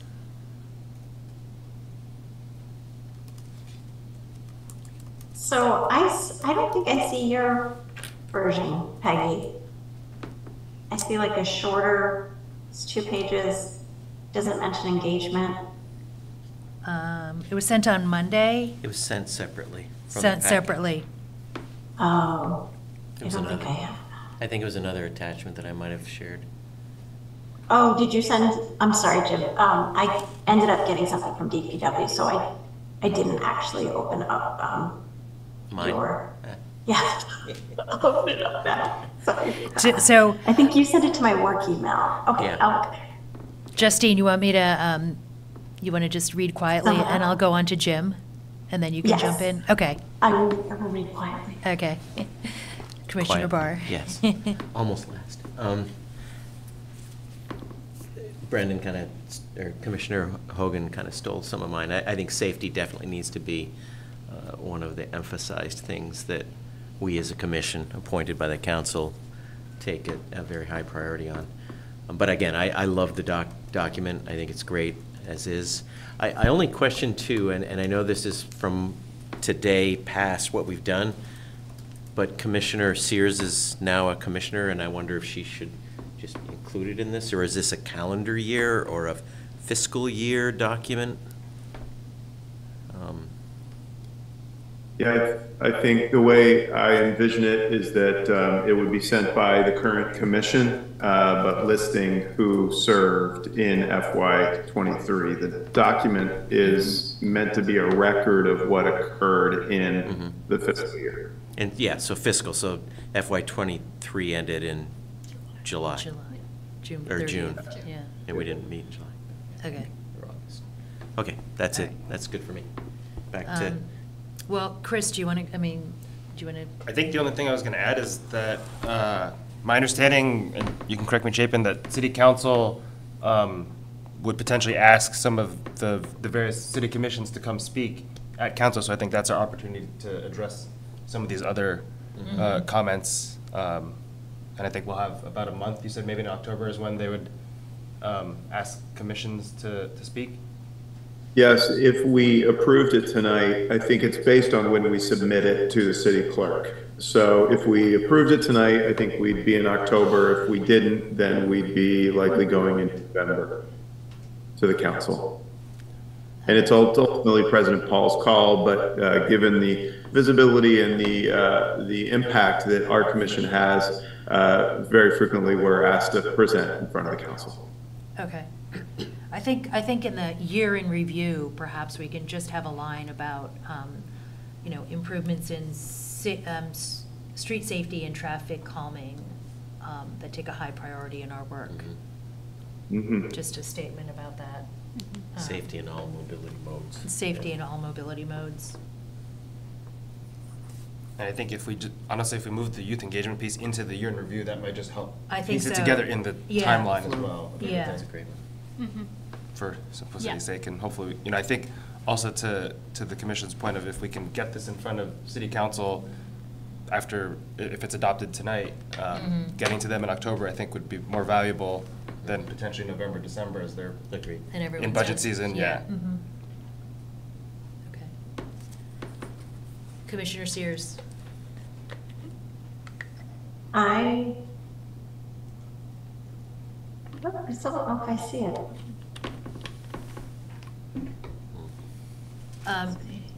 Director Spencer, could you share your screen so that Justine could at least glance at, or actually, you know what, let me see if I can resend it. Yeah, Rob is sharing it. Okay. And I'm trying to type up some edits that can be responsive while you all continue.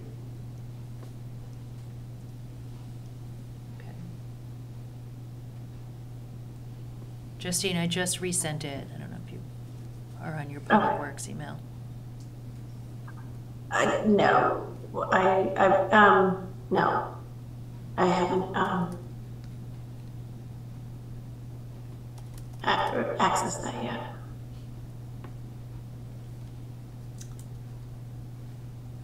So for youth engagement,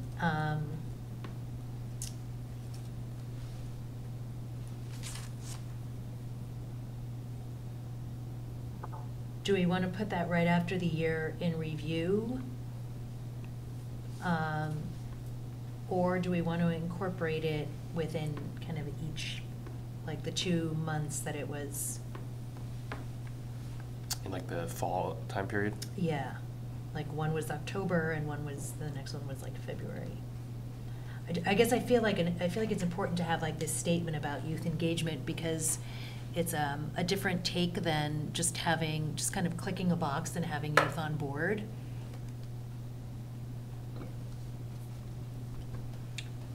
Eliana, did you have thoughts? Well, I think it makes sense to have it in the year in review section. And is it possible to just have, I mean, you have the two dates of the two different events in there. Mm-hmm. I think that's fine. So just list youth engagement as like the first part of the first part of the year in review? Yeah. Okay. And there could be a short transition ahead of the commission provided guidance on blah, blah, blah. There could be like, in addition to youth engagement, blah, blah, blah, blah, blah. Mm-hmm.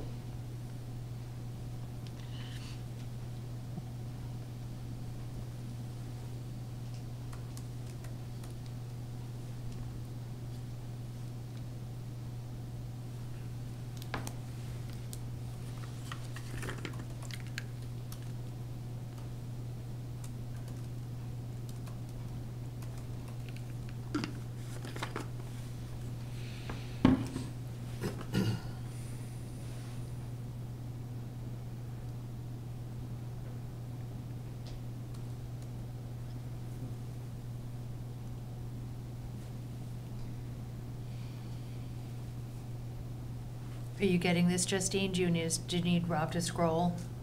Oh, sorry, I was trying to open my, the email account. Yes, I read this. Thank you.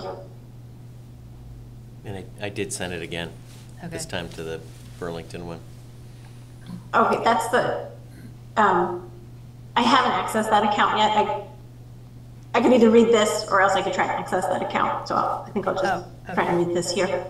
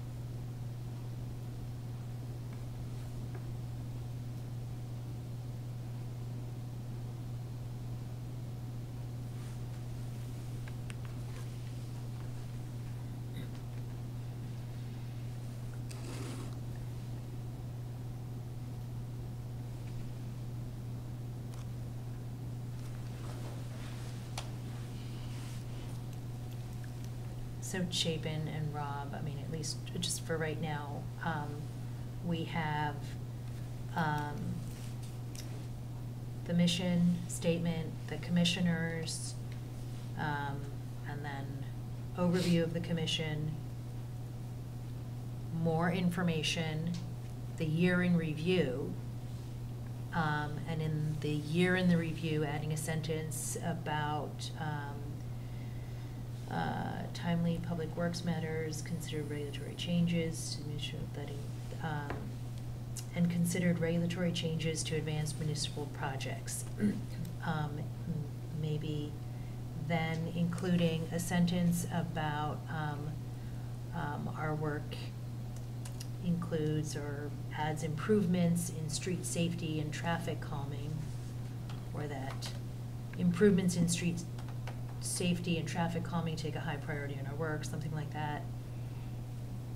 Next, in addition, the DPW Commission has discussed how we can meaningfully engage the younger generation, so that youth section goes right in the year review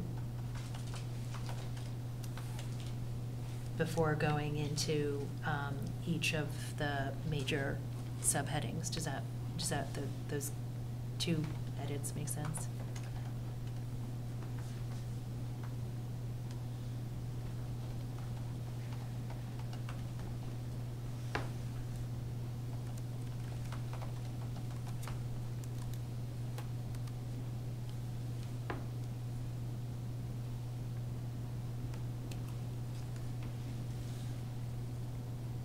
Yes, that makes sense. I'm Okay. trying to make those changes right now. Okay.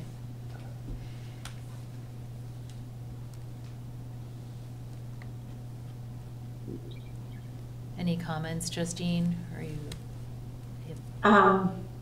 No, I don't, I probably, I don't even really feel like I should vote on this.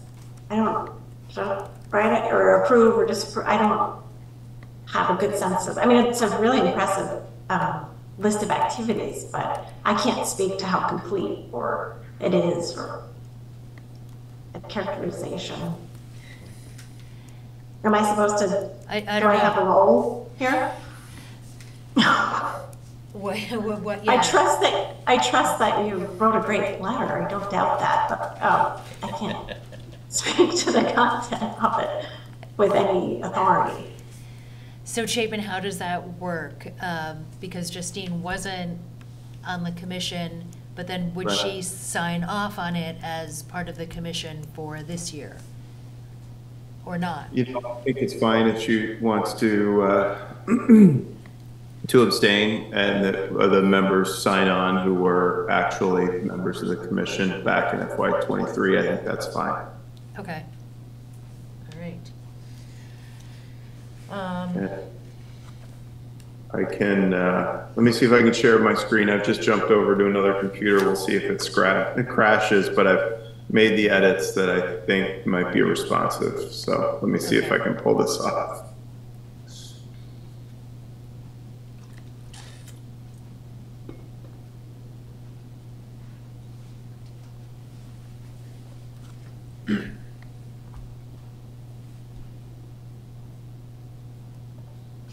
Oh, there he is. You moved. Can I share my screen? You should be able to if you're having, there you go.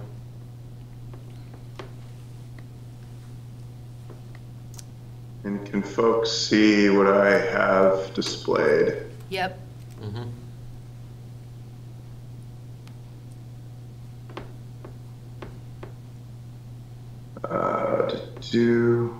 Hold on one sec. Great. Are people able to see this? Yep.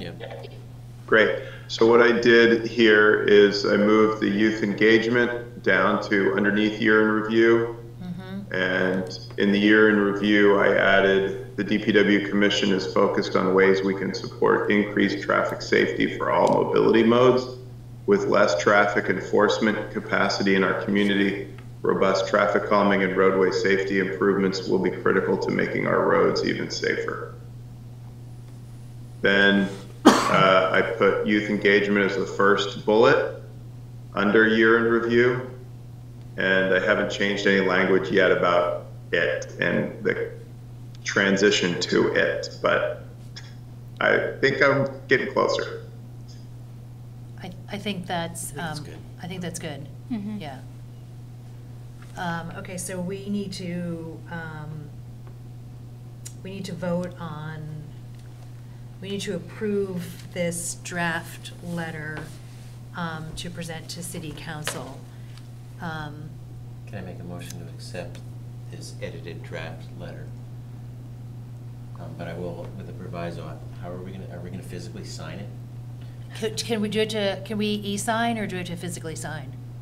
I think easiest is, since you all are there, what I'm going to do is email it over to Rob and Holly, and I bet we can have a print before you leave the door. Okay. All right. So that's a motion to approve this version that Director Spencer just shared with us. Okay. I'll second that. Why can't I remember this? Okay, we have a motion and a second. Any discussion? Nope. All in favor? Aye. Aye. Okay. And then Justine, you are going to abstain? Yeah. Unconvincingly abstain? I mean, if you don't need to, you're not, We need sure, you. are you? We need you, but Yeah. We need you, but we don't need you for this one. 5 of you guys, right? Yeah, okay. Okay, so we had an aye for myself, so 5 approval and 1 abstention. Okay, and we will sign this on our way out the door this evening, okay?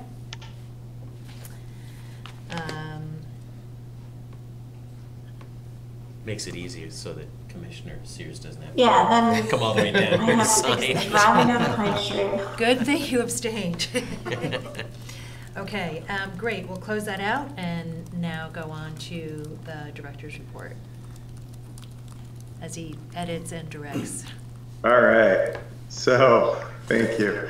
Why don't we go to Commissioner updates, just so I can pull up my director's report as I just got it off to the document to Robin Holly. So, Commissioner Communications? yeah. Okay. Commissioner Hogan, you want to start? Thank you. I would love to. The lines, stripes looks good. Got to see some the striping work getting done. That said, I really kind of unrelated, heard some concerns amongst neighbors about driver speeds on Locust Street. I know it was re-upped with some bump outs a couple years ago, but the drivers are still hauling down the hill there. I pulled up I think it's a VTrans dashboard with like the traffic counts and things, just like looking for recent speed data here, and I'll try to connect with you offline about that, because I swear I remember seeing tubes over there, you know, in the last year or two, but the VTrans website doesn't have anything past 2020 on Locust Street, but we can connect off that and maybe, anyway, just sort of putting it out there. It's been calmed, but maybe not calmed sufficiently. And we are, I can give you a quick response if you want. Please. We are doing traffic speed study there. Tubes have been put out. We are reviewing the data and cleaning the data, and we'll have that for the residents who have asked for it, and happy to share it with you, Commissioner Hogan. And then we can determine whether any additional interventions are necessary, or whether or not, you know, people are complying with the 25-mile-an-hour speed, or if not, then we can look at additional interventions. You know, we are learning on sloped hills and, you know, how our design speed humps work, and also work with emergency services. We've continually worked with the Burlington Fire Department on these types of interventions, and I think as people have seen what we've added recently on Birchcliff Parkway as part of the paving project is kind of where we've gotten comfortable to get to a 5-inch or so raised crosswalk or speed hump, and that neighbor response there has been quite positive about the design of those speed humps there. So I think, you know, we're in a learning process and constantly evolving, and the fire department's getting more comfortable with these types of tools as they understand the tapers allow the trucks to clear the speed humps. So we're going to take a look at the data and see whether any additional interventions needed. Thanks. So could you clarify, this was, did you all do your own counts then? This was not part of the state or the planning commission's program? I believe, I don't know exactly. I think we were doing it in coordination with the CCRPC, but I would need to double check. All I know is that tubes were down this year. I know residents had asked for it. We wanted to see the post-construction data results once the installation had been in long enough that traffic had kind of found its normal cadence with that design. Okay, thanks for the sanity check.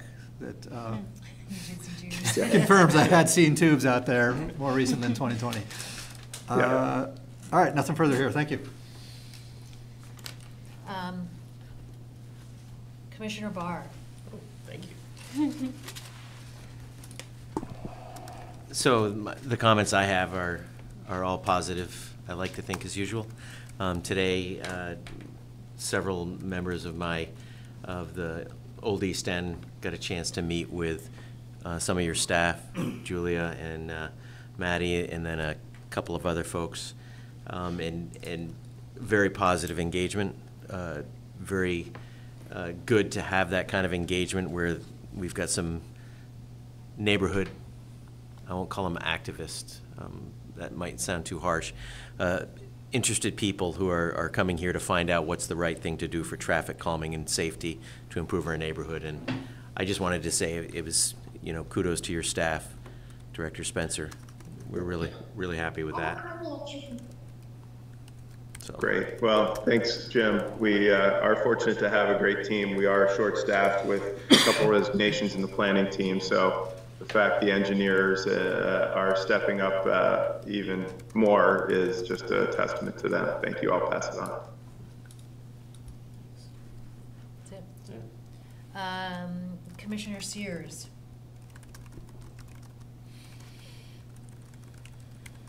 Yes, I just wanted to comment on I think in the consent agenda, there was a parking change on Walnut Street that was brought to DPW's attention by IAA. I just want, that issue is much, much larger than those parking spaces. And I know someone was planning to come to public comment tonight. She didn't, but she's been talking to residents about turning Walnut one way, and just to help with flow and drop off at the school. There's renovations that are planned, and there's a number of things that I think need to happen around IAA, and I just wanted to, it's much, much larger than, and I think that there's some pretty basic changes that could be made to Archibald in terms of infrastructure, in terms of crossing guards that could relieve some of the congestion. And yes, the parking spaces, that's fine, and they're needed because during the renovations, the school will be losing 10 spaces, et cetera, but I think there are much, much larger underlying problems that really need to be dealt with. So I just wanted to keep that issue open.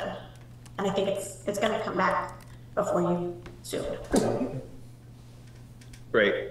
Yes, understood that this is one small action. I know Engineer Peterson had been in touch with the schools and with the community, and we don't consider one isolated action as the entirety of the actions that need to be discussed and pursued. Yes, and it's much appreciated. I think they'll be so excited to have those parking spaces back, but there's a much larger congestion issue, I think, that needs to be dealt with. And can be dealt with, I think, so about 30, it's a magnet school. It wasn't, clearly the parking lot wasn't designed to be a magnet school, but I think the vast majority of children do come from the neighborhood. So they can be walking, they can be biking, and they simply don't feel safe doing so right now. And I think that could be addressed pretty, not easily, but I don't think it's too heavy a lift. Great. So. Commissioner Fox. I think I'll echo what Commissioner Sears said about sort of IAA. I will say this reminded me, I think in the spring I had a friend of mine who is the crossing guard there sort of reach out to me about it and say, the teachers are concerned about parking. So I think my general comment is just that I'm glad to hear that the department is in touch with administrators and teachers from the school and is going to continue to work with them. So just to sort of echo that continued work and relationship building, that's good, that's important. Another thing, totally separate from this, but I was excited to see, and I think someone, a neighbor mentioned this on Front Porch Forum as well, but the new curb ramps on North Street, they're awesome. I think that was a huge improvement, for ADA. That sidewalk was messed up, so that was great to see, and great to see that DPW got sort of a little bit of recognition from the community on that. the other cool thing I noticed on North Street were I don't know what you call them, but the bike signal triggers in the ground. So they're now at every intersection up and down North Street, or almost every intersection, you know, where you sit on them and they change the light. They were only at North Street and North Ave for a while, and now, did anyone else notice that? North Street, No. North Ave. But now they're now like they're- the things that you Oh, stop like on at and it changes the Elmwood light. Ave and- Yeah, and they're Oh. like, if you're heading down North Street, it just Oh. so the lights turn when you get there, or when you stop on it. Anyway, I noticed. I like them. Let's do more of that. Awesome. Yeah. So I think that's like a minor, sort of, I don't know how minor it is actually from the installation perspective, but I thought it was a good improvement. And then, I won't harp on the staffing and stuff, but I think it would be great to hear sort of at the next meeting if there are any updates on that, because I don't know, I'm pretty bummed in terms of the planners. So I think that's all, but just an update on staffing generally would be good, I think, to hear from you all. Okay, that's it. Okay, Vice Chair Damiani. A couple things, I think. Great to see, North Union and Grant Street with the bump outs out there. Really good to see that the other day. I brought this up, I think, a few meetings ago, but over at Edmonds, just having a sign further south as folks on the road are approaching the South Union and Main Street entrance, of having the straight and left turn lane sign with the right turn lane sign, having another one just further south so cars know what lane they need to be in a lot sooner. I was biking on it recently and had a near miss over there. That is one that's on my list as well, and I'll make sure it gets done before winter, because that is a confusing intersection for people if they're not seeing the markings clearly. Excellent, thank you. And then finally,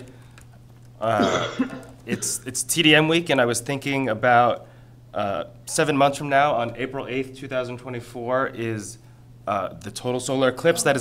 That we are right in the path of totality. So I was curious to know what the city is doing in terms of planning for potentially mass amounts of people coming to the Burlington area for this big event. It's on the back burner. Yeah, I know it's on the back burner, but there's a lot of people potentially coming. So I'm just curious if there's been any conversation. It's got our attention, and it's actually being organized by others in the city other than DPW. They're coordinating with us and talking about how the Main Street project will interact with that. It's April 8th or something, 2024. I'm not going to snub my family who's decided to go to Texas because they think it's less cloudy in Texas and that they're more likely to see it than they will in Burlington. I'm offended, but I'll get over it.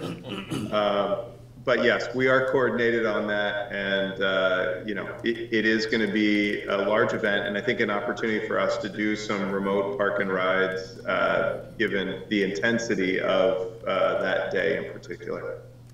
Excellent, thank you. That's it. All right. As soon as you sort out South Union in front of Edmonds Middle, because I don't have any more kids there anymore. Like, maybe there could just be like an icon of me in the street. Anyway. I like that. I'm going to talk about cross-department coordination, not just parking and overlake and being towed and construction. I'll fill the rest of the commission on that later. But that's one example. Another example, I had someone reach out to me because there were some tree branches that were obstructing a sign on Mansfield Avenue, and they contacted DPW. DPW said, contact the city arborist. The city arborist said, well, we already did the trimming, contact DPW. So at the end of the day, there isn't clear communication about who does what, and a tree trimmer sees like trees that need to be trimmed in a certain way, but not necessarily how that interacts with infrastructure. And it's harder to see that sign from farther away until you get close to it. It's by Loomis and Mansfield. So again, if there are ways, and I know it's not just Public Works, it's us working with other departments, but just finding ways for clearer communication on some of these pieces. And we'll talk more about parking and construction another time. Yeah, I would just say definitely when sometimes BED parks ourselves, we have construction in the right of way. We're not often coordinating across departments, but in terms of the experience that your colleague or friend had, I think ultimately when somebody calls any city department, there should be a much smoother handoff such that the person leaves that thinking that we tried to resolve it for them. People don't see departments, they see the city. So I think, you know, there's clearly, we get thousands of calls and thousands of C-click fixes. These are hard to deal with. Some of them are easy, but the volume of this is hard, and I'd like to probably better understand that specific situation to make sure we can resolve how these calls get handled. We have the, I think, most effective customer service team in the city. So with that said, we are often juggling many other departments' work, and that can also bear down on us, but we need to find a way to resolve that internally, as I think your point is, and not show that to the public. The public needs to leave these calls feeling like the city has taken care of their concern, or at least given them the information. So I think it's good insight for us to take back. And I will say, you know, the comment was, everyone was very nice about it. Yeah. So kudos on that. But resolution would be great. Thank you.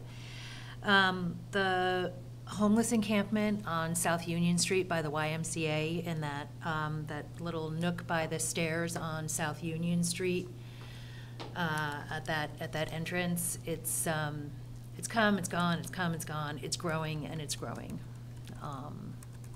There are clothes hanging over the railing. There are tents. There's a lot of youth traffic that goes to and from Edmonds Middle, Edmonds L, and to the library, as well as to City Market. That corner just doesn't feel safe anymore. So I don't know if that's a billboard category, or how we lean on the, it's complicated, I know, or how we lean on the building owner. Right. We are having a conversation internally about some encampments that are within the public rights of way, and I can add this one to the list. Okay, thanks. So the staffing across departments in preparation for snow season, you know, this is separate from like the traffic engineers, but just wondering, I know we're still like, you know, not all the leaves have even turned yet, but just thinking about streets and water, and making sure that, you know, the staff that we have there are all able to deal with snow removal when the time comes, and what our gaps in our staffing are. I will give a quick update, and then Rob, if you want. The quick update is that we are well-staffed in street maintenance. We weren't a couple months ago, but there's been a lot of shuffling within the city that has fully staffed up our street maintenance team, which is great. A number of folks that we're hiring don't come with CDLs, so that's the challenge. We're needing to do a lot more training to get people up and running for the plow trucks. You don't need a CDL to be in the sidewalk tractors. And we do have a very large number of vacancies in water distribution, which is the work crew who maintains the water distribution lines from the water plant to your homes and businesses. So we are likely starting pretty significant hiring bonuses, at least that's our intent. We're working with the union to try to work that through. So that we can fill those positions before the dead of winter. So that's where our greatest burn is right now in our water distribution team. Okay, and do water distribution need to be able to drive plows during snow situations? Yes, the collective bargaining agreement for AFSCME has that up to 6 water resources staffers need to help out with plowing operations. That can come from wastewater, it can come from the water plant, it can come from water distribution. So, but having 6 people coming from water at a time where water is struggling with staffing, is an area that, we're recognizing is tight, and that's why we're going to hopefully bring forward some very generous hiring bonuses and some referral bonuses to try to fill those positions. Okay, great, thank you. Yeah. And then I heard on Front Porch Forum that there's traffic calming going on South Prospect Street. Karen Paul wrote in. That's correct. The very small speed, the old speed humps that are really tiny and small are being replaced by speed humps that are compliant with our current design standard. Okay, that sounds great. As long as they're maintained, like the ones on Summit Street, two of my main routes, towards the end, towards Maple Street, it's chunked up where kind of I ride my bike heading north. I know it's not all about me, but but just making sure that there's adequate maintenance on any of those traffic calming, so that when they get chunked up, there's still enough space for cyclists to kind of move around safely. Yeah, the speed humps have less aggressive rises, and so hopefully shouldn't be destroyed by the plows the same way that the more abrupt humps in the past have been. Okay, great. That's it for me. All right, we will close Commissioner Communications and then go back to the Director's Report. Great. I'll be very quick because it's late and my daughter is going to bed tonight, so one way or another. North Plant siphon repair, I wanted to give an update to the Commission that we have been moving very boldly ahead. As you know, we went from the pump and haul approach to get wastewater off of the broken siphon back to North Plant. Then after 10 days, we were able to get the bypass force main completed, and now that is operating. We are moving quickly on the next repair, which is repairing the actual sewer main or siphon underneath the Winooski River, because we don't want to be trying to maintain and operate a above ground wastewater line in the depths of winter. So we do have that RFP out, and I think responses just came back yesterday.